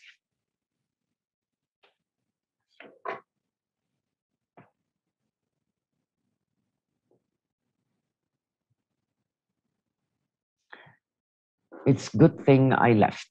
It was time. Since I got here, I haven't stopped working. With my work, I travel a lot. Every time I have to travel, it's a nightmare to get a visa. I don't want to have to wait in embassies anymore, or put up with people staring, or the way the employees are treated. And let's not get started on what happens at airports. For every trip I take, I prepare a set of jokes to keep the officer who has to stamp my passport amused. Whereas Karine, we travel together a lot for work, never even has her passport. I don't need it, she says. Yee! How can you not have your passport, your ID card, your car registration document, your birth certificate, and all papers you can possibly imagine whenever you go anywhere, even in your own city? And if there's a checkpoint, what do I do, huh? Stop. I have to stop thinking like this.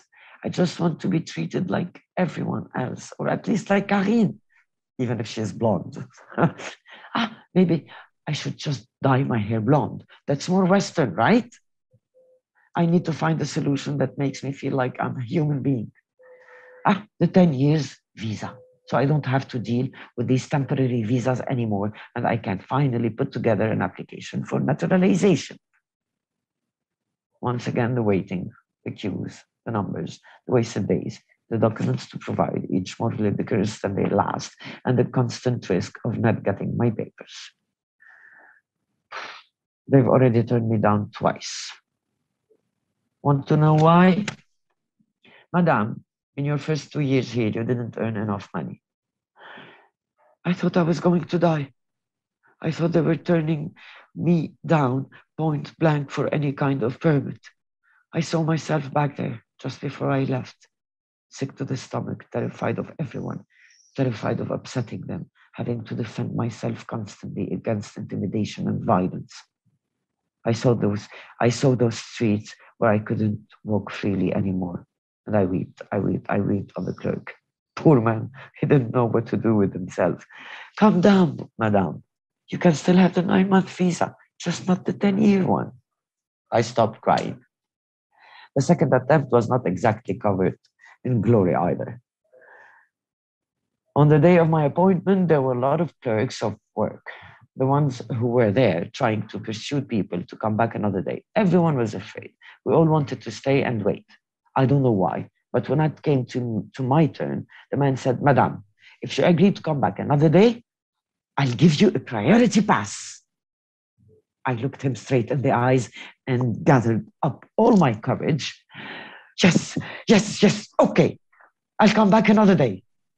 He was so relieved and grateful, so I pushed him a bit.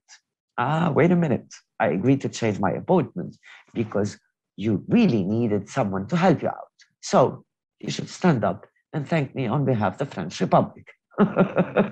He stood up. Madame, on behalf of the French Republic, I thank you for having agreed. The whole palaver was pointless. They turned down my application again. There was only one thing left to do, naturalization.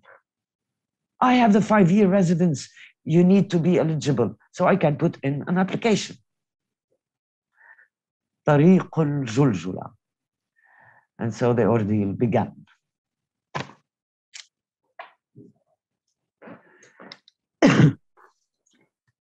Thank you so much. What an absolute treat. Again, I'm lost for words, and I'm supposed to be asking questions, and I have a nerve. I've got a sort of a in my throat, sort of holding back emotions. But thank you so much for that treat. What I will do, just to sort of get us started, and so that I can get back into question mode, is that I will put in the chat for everybody the article that you mentioned in Le Monde that actually details the law that was changed and how the play actually helped other people that came after you in getting naturalisation. Thank you so much, Helen. Thank you so much, Darina. And if it's all right with everybody, we'll spend about 10-15 minutes with a couple of sort of questions that I prepared in advance, because I had a fantastic weekend just going through the texts and the books and the reviews. So I've put all of the links to the reviews that Helen mentioned. They're all in the chat. So if anybody wants to follow up, just click on them. And then we'll open it up from questions from the audience. And I promise that I won't eat into the audience's time. The way I've sort of thought about this, I've kind of selected a couple of themes. So I've got on each of those themes a question for Helen and a question for Darina. I'll ask both of those questions, and then you see kind of who wants to go first. If you want to share it as a dialogue, it really very much is up to you. So in The Day Nina Simone Stopped Singing, and Helen, you've mentioned this in your paper as well, the stage directions are both a part of the text and apart from it. They're a part of because they often read like an inner monologue sometimes, or an explanation, almost an interpretation. I was telling Helen this, that I could sort of see echoes to the novel in those stage directions. So I could almost hear sometimes the novel through them as well. But they're graphically marked, so they're apart from the text. They appear in italics in both French and in English. And in French, they're in brackets in the text, and then in English, they come up as a separate paragraph in italics. So for Helen, just sort of, if you wanted to sort of tell us a bit more about the challenges of translating those stage directions. And for Darina, the kind of two sub-questions. Yes. I want to tell you about these things that you're talking about. Actually, for me, I wanted to tell them what was going on in the head of Noon. Not me, not Darina, Noon, the character that I'm playing. That in her head, in the moments that she stops, or the moments that she moves, or the moments that she's not saying anything, actually she has her inner voice that she's talking in her head. So I wanted, which I can never give it to the public on stage, but I can offer it in the book, as if I'm telling them what she's thinking of, what makes her go from one point to another, and what makes her say what she is going to say. So it's really her own inner dialogue with herself. You've anticipated my first sub-question there, Darina, so that's absolutely perfect. But as a personal curiosity as well, when when acting out in English, so when doing the play in English, are you referring to the English in text stage directions, or still to the sort of the French ones, which obviously you know very well? So the text is almost part of you, part of your body, and part of. It's the same. Yourself. I mean, actually, it's the same. Helen did a great job, and it's the same thing. It's what Noon is having inside of her. That was an acting. You can see it. In reading, you cannot. So I offered this. Yeah, I was going to say something similar, actually, that of course, when Darina is performing, then you don't need the stage directions because you see it through her performance, and, through her acting, you understand what Noon is feeling, the desperation and so on. And I have to also say, when you say the stage directions are apart from the text, and I have to shout out to Mike. I didn't realize Mike was here, Mike, the publisher. I think his formatting, sorry, Mike, the publisher, as if that's your full name. Mike Killian, the publisher at Naked Eye. And the formatting, I think, in the English version is much clearer. The stage directions are taken apart from the original. And when I submitted the manuscript to him, the stage directions were as they are in the French, which is just that they're within the text. And I think that was one of the issues I had with them, that I found them quite intrusive because they were just, compressed in with the actual monologue itself. So I personally think that aesthetically, it works a lot better with that separation. And in terms of the way you respond to the text and see it almost as two different things. One is what Darina is saying, what Noon is saying, and another is what Noon is thinking.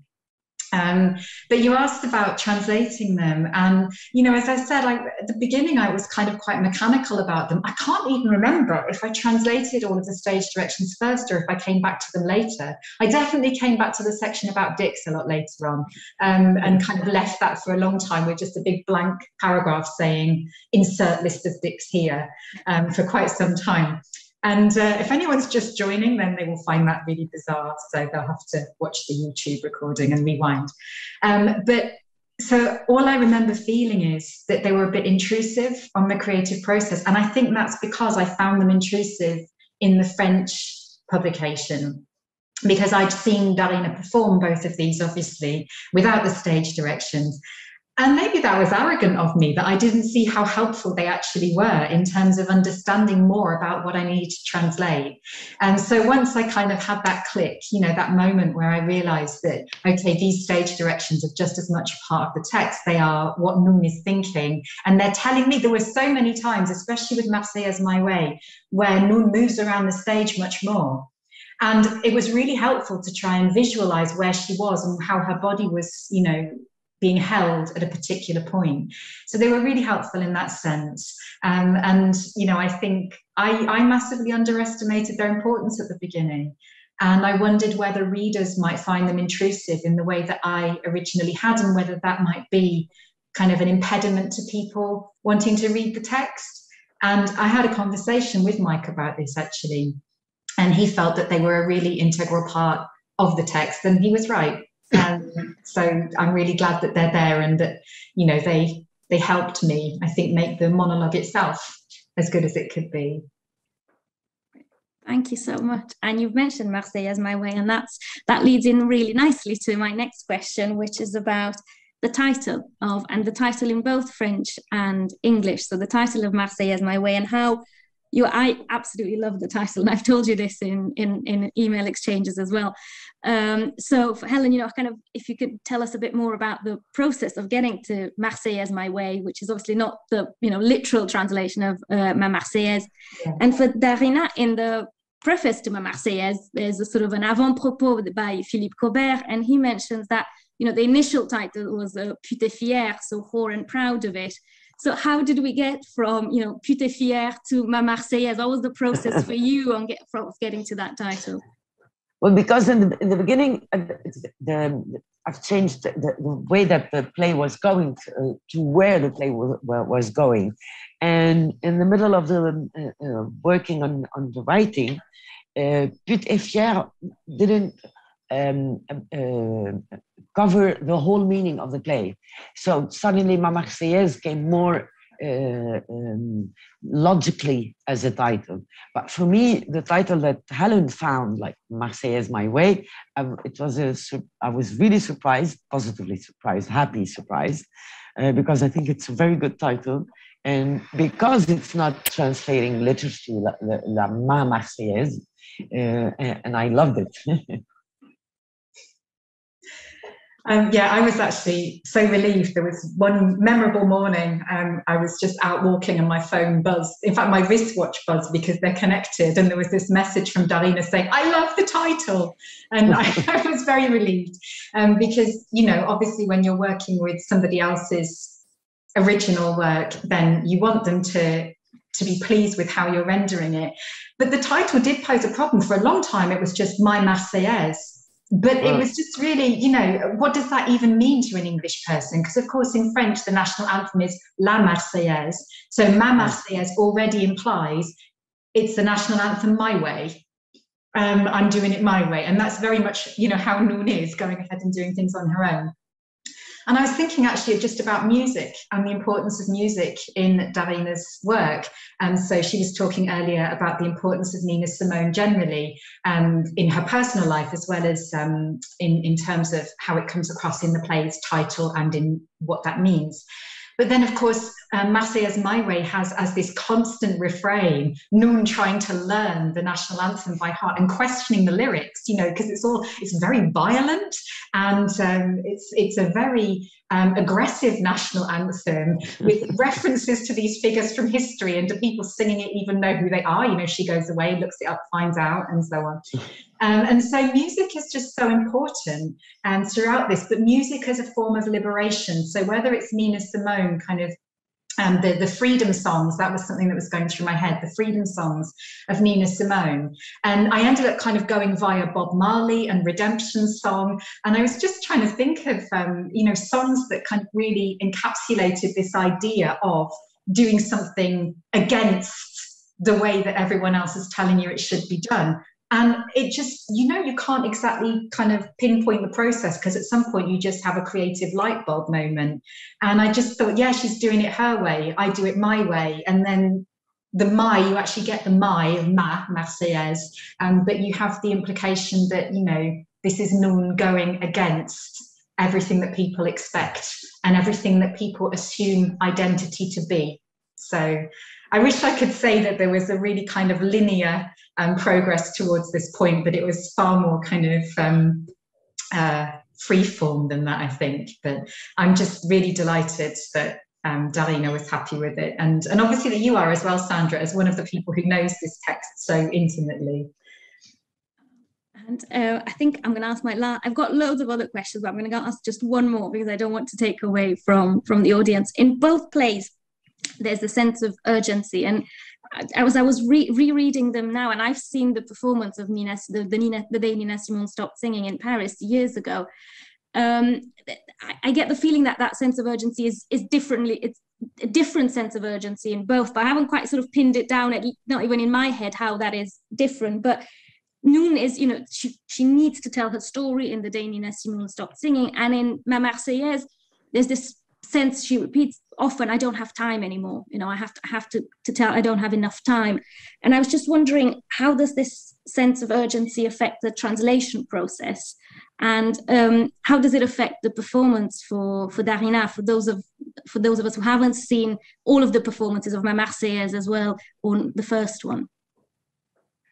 Well, actually, I'm a person that will not write or do something if it's not urgent, if it's not like I'll die if I don't do it. I don't do things out of luxury or out of just want to do the play or be an actress or write a book. No, it's something like if I don't take it out, I would actually die for sure. So that's the urgent thing that comes in all the work that I do. That's the sense of you feel like it's really urgent because it is for me. Otherwise, I would have not done it. That's why I did write these two plays, both of them, because there was something urgent for me to say. Yeah, and for me, I think, as I was saying earlier, it's kind of by proxy, isn't it? In the same way that I'm translating experiences that I haven't lived through. And, you know, I don't think there's anything wrong with that. It's a really interesting debate, wasn't there, around the Amanda Gorman poem at Joe Biden's inauguration, and about the translation and how, you know, translations should be done by people who have shared characteristics. You know, I suppose if we wanted to be fairly essential about it, there is an obvious connection between Darina and me. But I would like to think that that actually any writer or translator should be able to, I'm not saying they can, I'm saying they should be able to write about someone else's experience. And I suppose the same thing would be the response to your question about urgency, Sandra, that the urgency wasn't there for me personally because it's not my story. If anything, the urgency was just kind of more how committed I was to these stories and how much I wanted them to exist in English. But it was really just about communicating that rather than necessarily feeling it myself. Does that make sense? Absolutely. And I will sort of, you know, put a stop to my questions. I might carry on via email, but I'm going to opening up to the floor. I know we've got Darina for another sort of 25, 30 minutes, but anybody, virtual hands up or real hands up or the chat? Well, in that case, I'll use another one. This is great for me, and maybe that will sort of. Oh no, we've got Tina with a question. Go for it, Tina. Oops, here I am. Sorry, I was just trying to formulate my question in my head because it's just the presentation by Helen was so fantastic, and that reading I feel like by Darina, I feel like we should have, you know. I feel like we've really been just given such an enormous privilege. So thank you so much for that. It's absolutely exquisite. This is actually a question that might have, this is a point that might have been mentioned and maybe I missed it, but so obviously this is an incredibly personal, you know, piece of writing. And I understand that it's not, you know, fully based on your own life, Darina, but obviously a huge part of you is in there. And so I would imagine you feel, you know, you feel very protective of the material. Not really. Oh, right. Well, my question is though, when what was the process? Did Helen approach you first about doing the translation? You know, and if so, how, or was it the publisher that approached you? And how did you feel about the idea of being translated into English? And when did you meet Helen? And how did you feel about, you know, do the two of you have a lot of contact during the translation process, or was it mostly afterward? Or just curious about the, you know, the interplay, because I think the relationship in a case like this between author and translator is so important. Yeah. Well, actually, it started with the play, The Day Nina Simone Stopped Singing, when I was performing in Paris. I think Helen told me that she took the book from the library and she was pissed off from the man who didn't want her to buy something. Actually, she took it and she read it, and then she saw that I was performing. She came and saw the play, and I think that she loved it. And she made contact with me. We met, and practically directly we felt like alchemy is working between us. A kind of friendship started to grow between Helen and me. And then she invited me to Exeter to talk about the play and the book. We continued on seeing each other every time she passes in Paris, or she came to Avignon when I was performing. We kept on talking by emails, by seeing each other. And since the beginning, she presented her desire to bring these plays to the English public, which was like a beautiful gift for me. But actually, it's the love of Helen and her desire and her enthusiasm for the plays that made this project possible. She looked for the publisher, she looked for everything. She worked on it without even knowing as if she is going to succeed one day to publish them. And actually, I'm not a very protective person for the work I do. I know how to have confidence in others. When I say yes for a thing, it means that I'm 100% confident that this person will do justice to the work. And I've never doubted Helen's capacities for bringing it as I would wish. During her work, there was sometimes she would come back to me to ask me about things, about how would I prefer this, the music of this word with this or not. But it's not like we were like on a constant daily contact for everything she was doing. She had the whole freedom of working and letting her way of feelings and looking at this work to be on this translation, not just me working on and trying to get her to be in the work, like on each word, not at all. She had really 100% confidence, freedom to do whatever she wanted to do with it. And for me, she did a beautiful job, but she was behind all of this. She was behind her efforts, her time. She put years to be able to do it and to find someone who believe in what she wants to present. And it's like most beautiful gift anyone can ever offer me. Oh, thank you. Can I add a little bit about the process as well, Tina? Is that okay? Please. So, I mean, I have to just say quickly, because it's 14 years ago, and Darina will have met many people around this time, but I hadn't read the book before seeing the play. I'd just kind of randomly been looking through the theatre, the Freebie Theatre magazine in Paris when I was there in 2008.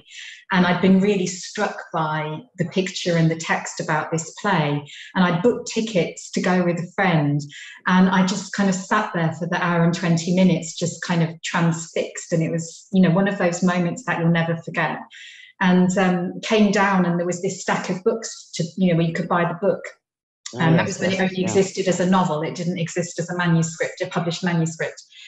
And so I bought it, obviously. And then the person I bought it from said, if you wait a moment, Darina's going to come out. And I just thought, what do I say to her? Because when there are things that actually make you speechless. And it was just, I remember really inarticulately kind of going, merci, c'était excellent, or something really banal like that. Like not able to say how moved I'd been because I just didn't even have the words. And so, it's been kind of years and years of being in touch and of our friendship growing and our contact growing.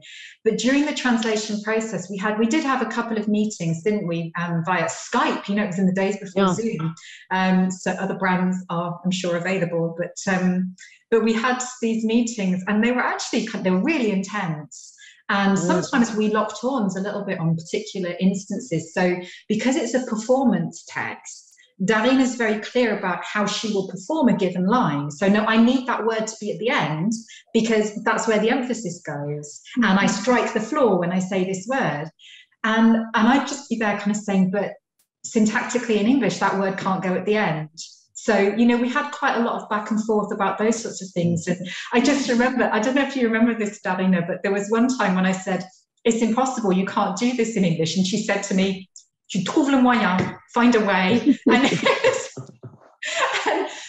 being pushed like that is great, but someone's not just accepting that you say, oh no, I can't do that, and saying, no, but you find how to do it. And thankfully I did find a way to do that. But there were other things like the intensity of what Noon says. So there's a particular example that I always remember where the phrase is about liberté de merde and pays de merde. So your shitty freedom and shitty country. And I thought that, merde had been used deliberately. So I translated as shitty because, same thing. And Darina just asked me really bemused, like, why didn't you say fucking? And I said, well, because you didn't say it. And she said, well, because it doesn't exist in French. If I'd had a word that's strong in French, I would have used it. So use it. And so I did. So there were lots of kind of details like that where it wasn't that, you know, you didn't trust me with the translation, but rather that I think it's actually improved for being able to come back to you and say, you know, what did you mean here exactly? There were a couple of those. And also when Darina would say, no, but this isn't strong enough, or this isn't violent enough, or this word needs to go at the end of a sentence. So it was really, I mean, really a great experience for me. And, you know, one that I think has benefited the final manuscript. Brilliant. Thank you so much. Thank you. We'll have Anusha and then Susan.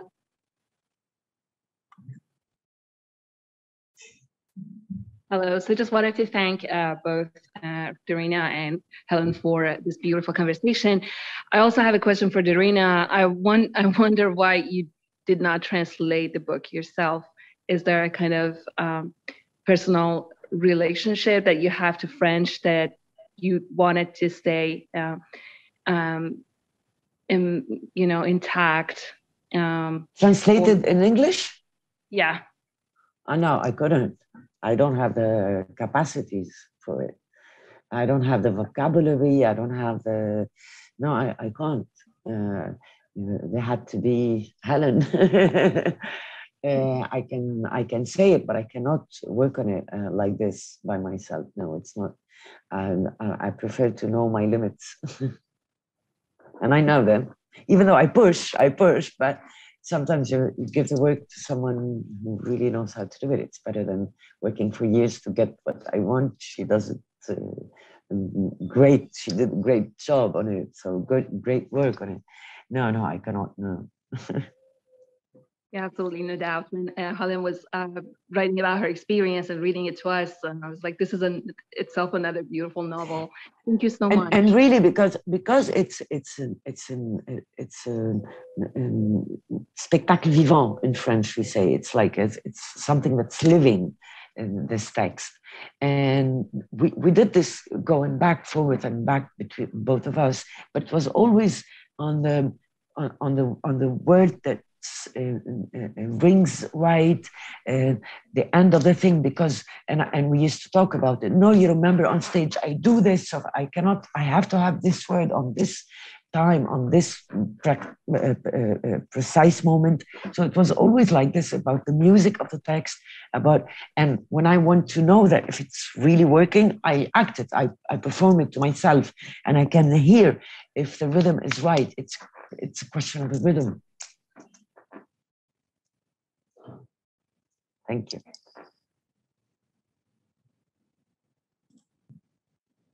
Susan? Hi. Hi. So I've got two questions. Hi, Darina. One is, first of all, I'm absolutely dying to see this performed, and so I don't know whether you have a plan that you're going to tour this in English and act it in English. I wish. Well, actually, I will always go back to Helen. She's the one who's doing everything for this place to be in English. So maybe we could succeed after COVID now to go and do it. Because actually, now I'm trying, I might, by the end of this year, re-perform for a couple of days in Paris, but it's in French. But I would love to come and perform it in English with Helen's translation. Yeah. We have to find the theater, we have to find the place and the production, and it's a bit harder to do it, and we'll see. I hope so. Excellent. I wish. Excellent. Good. My other question is, I'm just curious about this. I've noticed that the attendance of this conference just now, there are 3 guys and the rest of us are women. And I just wonder whether when you do perform it, when you've performed it in France, has the audience been predominantly women? No, it's a bit like 60-40, 60 women, 40 men. There's a lot of them that comes. And actually, they're much more touched because they always put themselves on my father's place. And they will say, I wouldn't want my daughter to have this, to go through this if I leave her. And it's some of them are really in a bad shape after the play. But actually, since the beginning, I always say this. I always say that it's a part of my life. It's this Noon and what she's saying, because I want them to know if, and I was so rough in the way I make her say things, and the way she is, and the way she exists, because I want them to know that even if she does all this, if she's been through all this, this doesn't give us the right to hit her, to put her inside him, and to just break her. Yeah. And maybe if you don't, you think the same way for the character on stage, maybe one day in real life, I will not be, they will not try to break me again. I have another little question. Am I allowed to just, it's just, I'm curious as well about the stage directions being so very detailed. And as you explained, it's very much telling the reader what's going on in her head. Noon's head. And what I thought was, when editing it together with Michael Killian, who did most of that actually, and I was his little helper, but it's just, I assumed that detailed direction was so that an actor who might not be you would be able to read that play and know what to be conveying on the stage. Whereas interestingly, your comment about it sounded as though you put that amount of detail onto the page because you felt that you wouldn't be able to tell all of that through acting on the stage alone. And so it's as though that, yes, the play script is moving a little more towards storytelling and the previous novel, because it's actually telling us more than you feel could be represented on the stage. So that interested me. And also another thing about having that much detail about what's going on in the actor's head is that I thought, therefore, somebody who isn't you could act it. And I don't know how you think, I mean, can you imagine anybody else taking this play of yours and being actually, the actor? As long as it's not in French or in English, it's the language that I speak and I can perform with. Right. There was an Italian actress that she did it. There's a Mexican actress that she did it. There's a Bulgarian actress that did it. There's oh wow, right. Danish, I think. Yes, there's a lot of them. I don't accept anyone in France or US or in England to perform it, because then I will do. Right. And plus in French, so like I cannot. I worked on Noon, the same character in the second play, that it's Marseille is my way, and I still have the third part of it that will come, and I can't let anyone else play it, because as if I'm giving them what I'm still on construction, that I cannot give it to them. I cannot see someone else doing thing that I'm still continuing on working. Right. So that's why that in French or English I can do it. I don't understand why I would let someone else be me while I'm still here.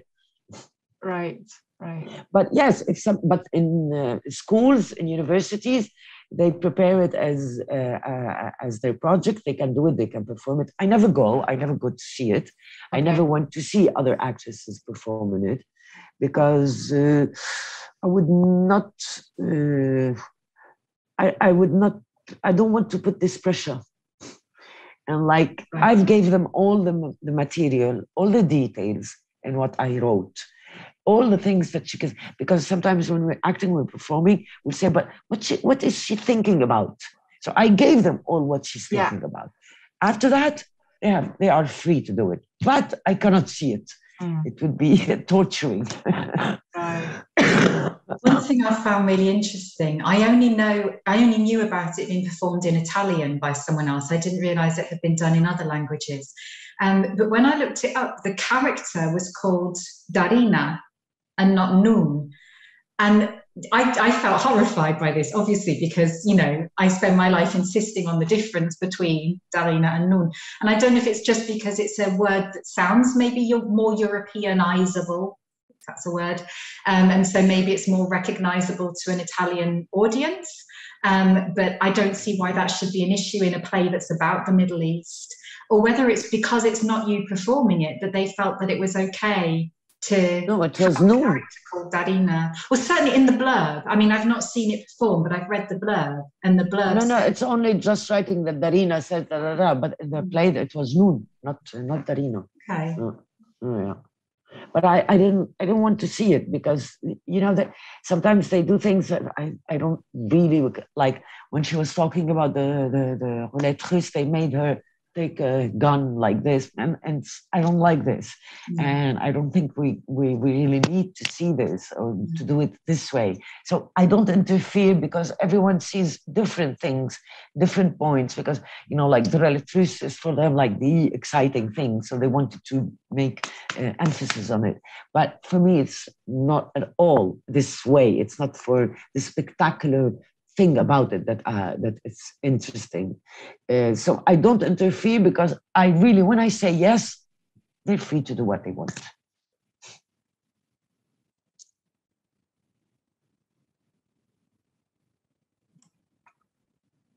Thank you so much. We've still got a bit of time for a few other 3 questions. minutes. 3 more minutes.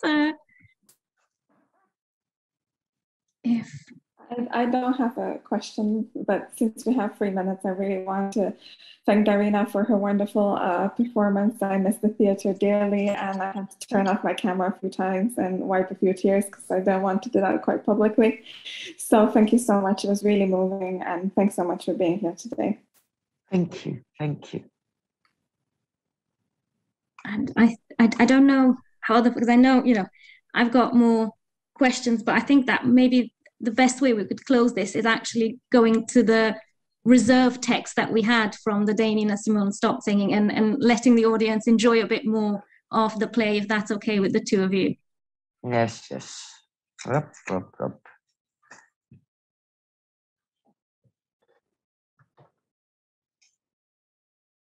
J'habitais sur la ligne de démarcation, c'est-à-dire sur la frontière qui coupe Beyrouth en deux. Le centre-ville était une ruine envahie par des arbres fous et des chiens errants.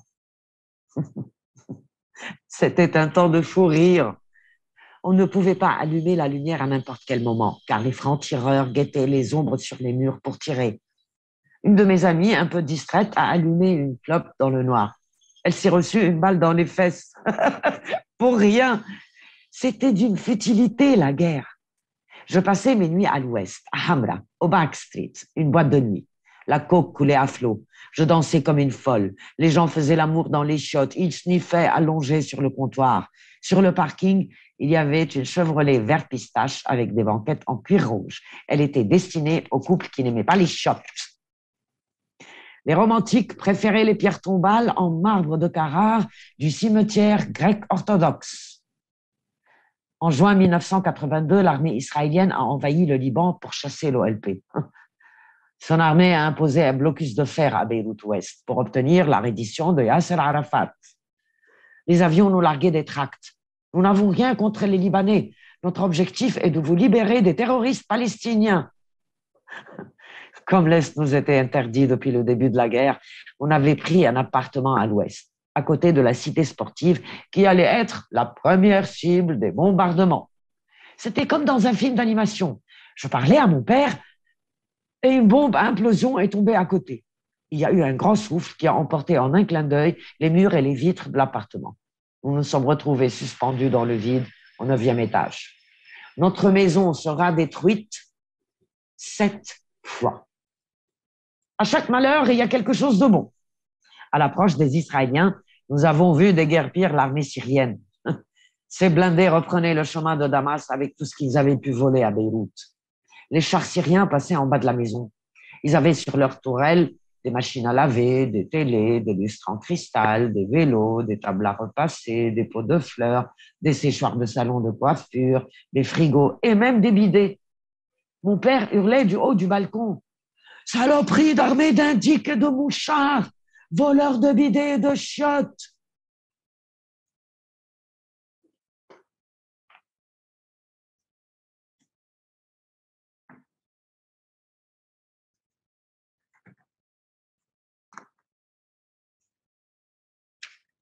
En fait, j'ai lu un autre passage, pardon. Page 37. Yes, thank you. Oui.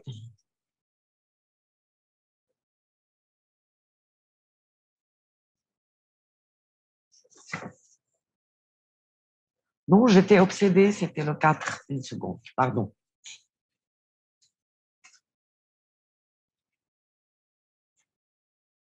Okay.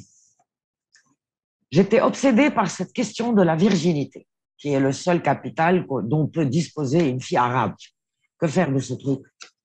Pour moi, la virginité, c'est un peu comme l'aval garantie de fraîcheur qu'il y a sur les paquets de café carte noire. J'avais un copain homosexuel qui m'avait expliqué qu'il fallait se déflorer soi-même, parce que toute femme orientale est condamnée à finir ses jours avec l'homme qui lui a arraché la valve en plastique. Au Liban, on dit dévirginiser. Je dévirginise, tu dévirginises. Oh, quelle angoisse. J'ai décidé de l'enlever moi-même. À minuit, j'ai appelé papa qui vivait à Nicosie pour le tenir au courant. Tu as raison, ma fille. Tu sais comment ils disent les Libanais. Je l'ai ouverte, comme si la femme était une bouteille. Tu te vois demain dans les bras d'un mec qui va t'ouvrir au décapuceleur comme une bouteille de 7-Up. À ces mots, j'ai fermé les yeux et j'ai mis le doigt profond. J'ai senti du sang sur ma main. J'ai respiré, j'ai dit « Je suis libre, papa !» Et j'ai raccroché. I was obsessed with the concept of virginity, the only asset an Arab girl can have. What should I do with it? For me, virginity is like the seal on a jar of golden blanc. A gay friend once told me, you have to pop it yourself, otherwise all Arab women are condemned to finish with the man who broke their seal. In Lebanon, they say, divergenize. I divergenize, you divergenize. How stressful. So I decided to do it myself.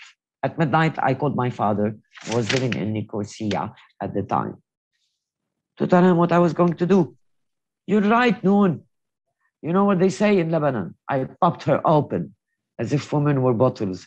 Can you see yourself cuddling up with a man who'd pop you open like a bottle of beer? No. So, no sooner had he said it than I closed my eyes, took a deep breath, and pushed my finger inside myself as hard as I could. I felt blood on my hand and started breathing again. I said, I'm free, Papa! And I hung up.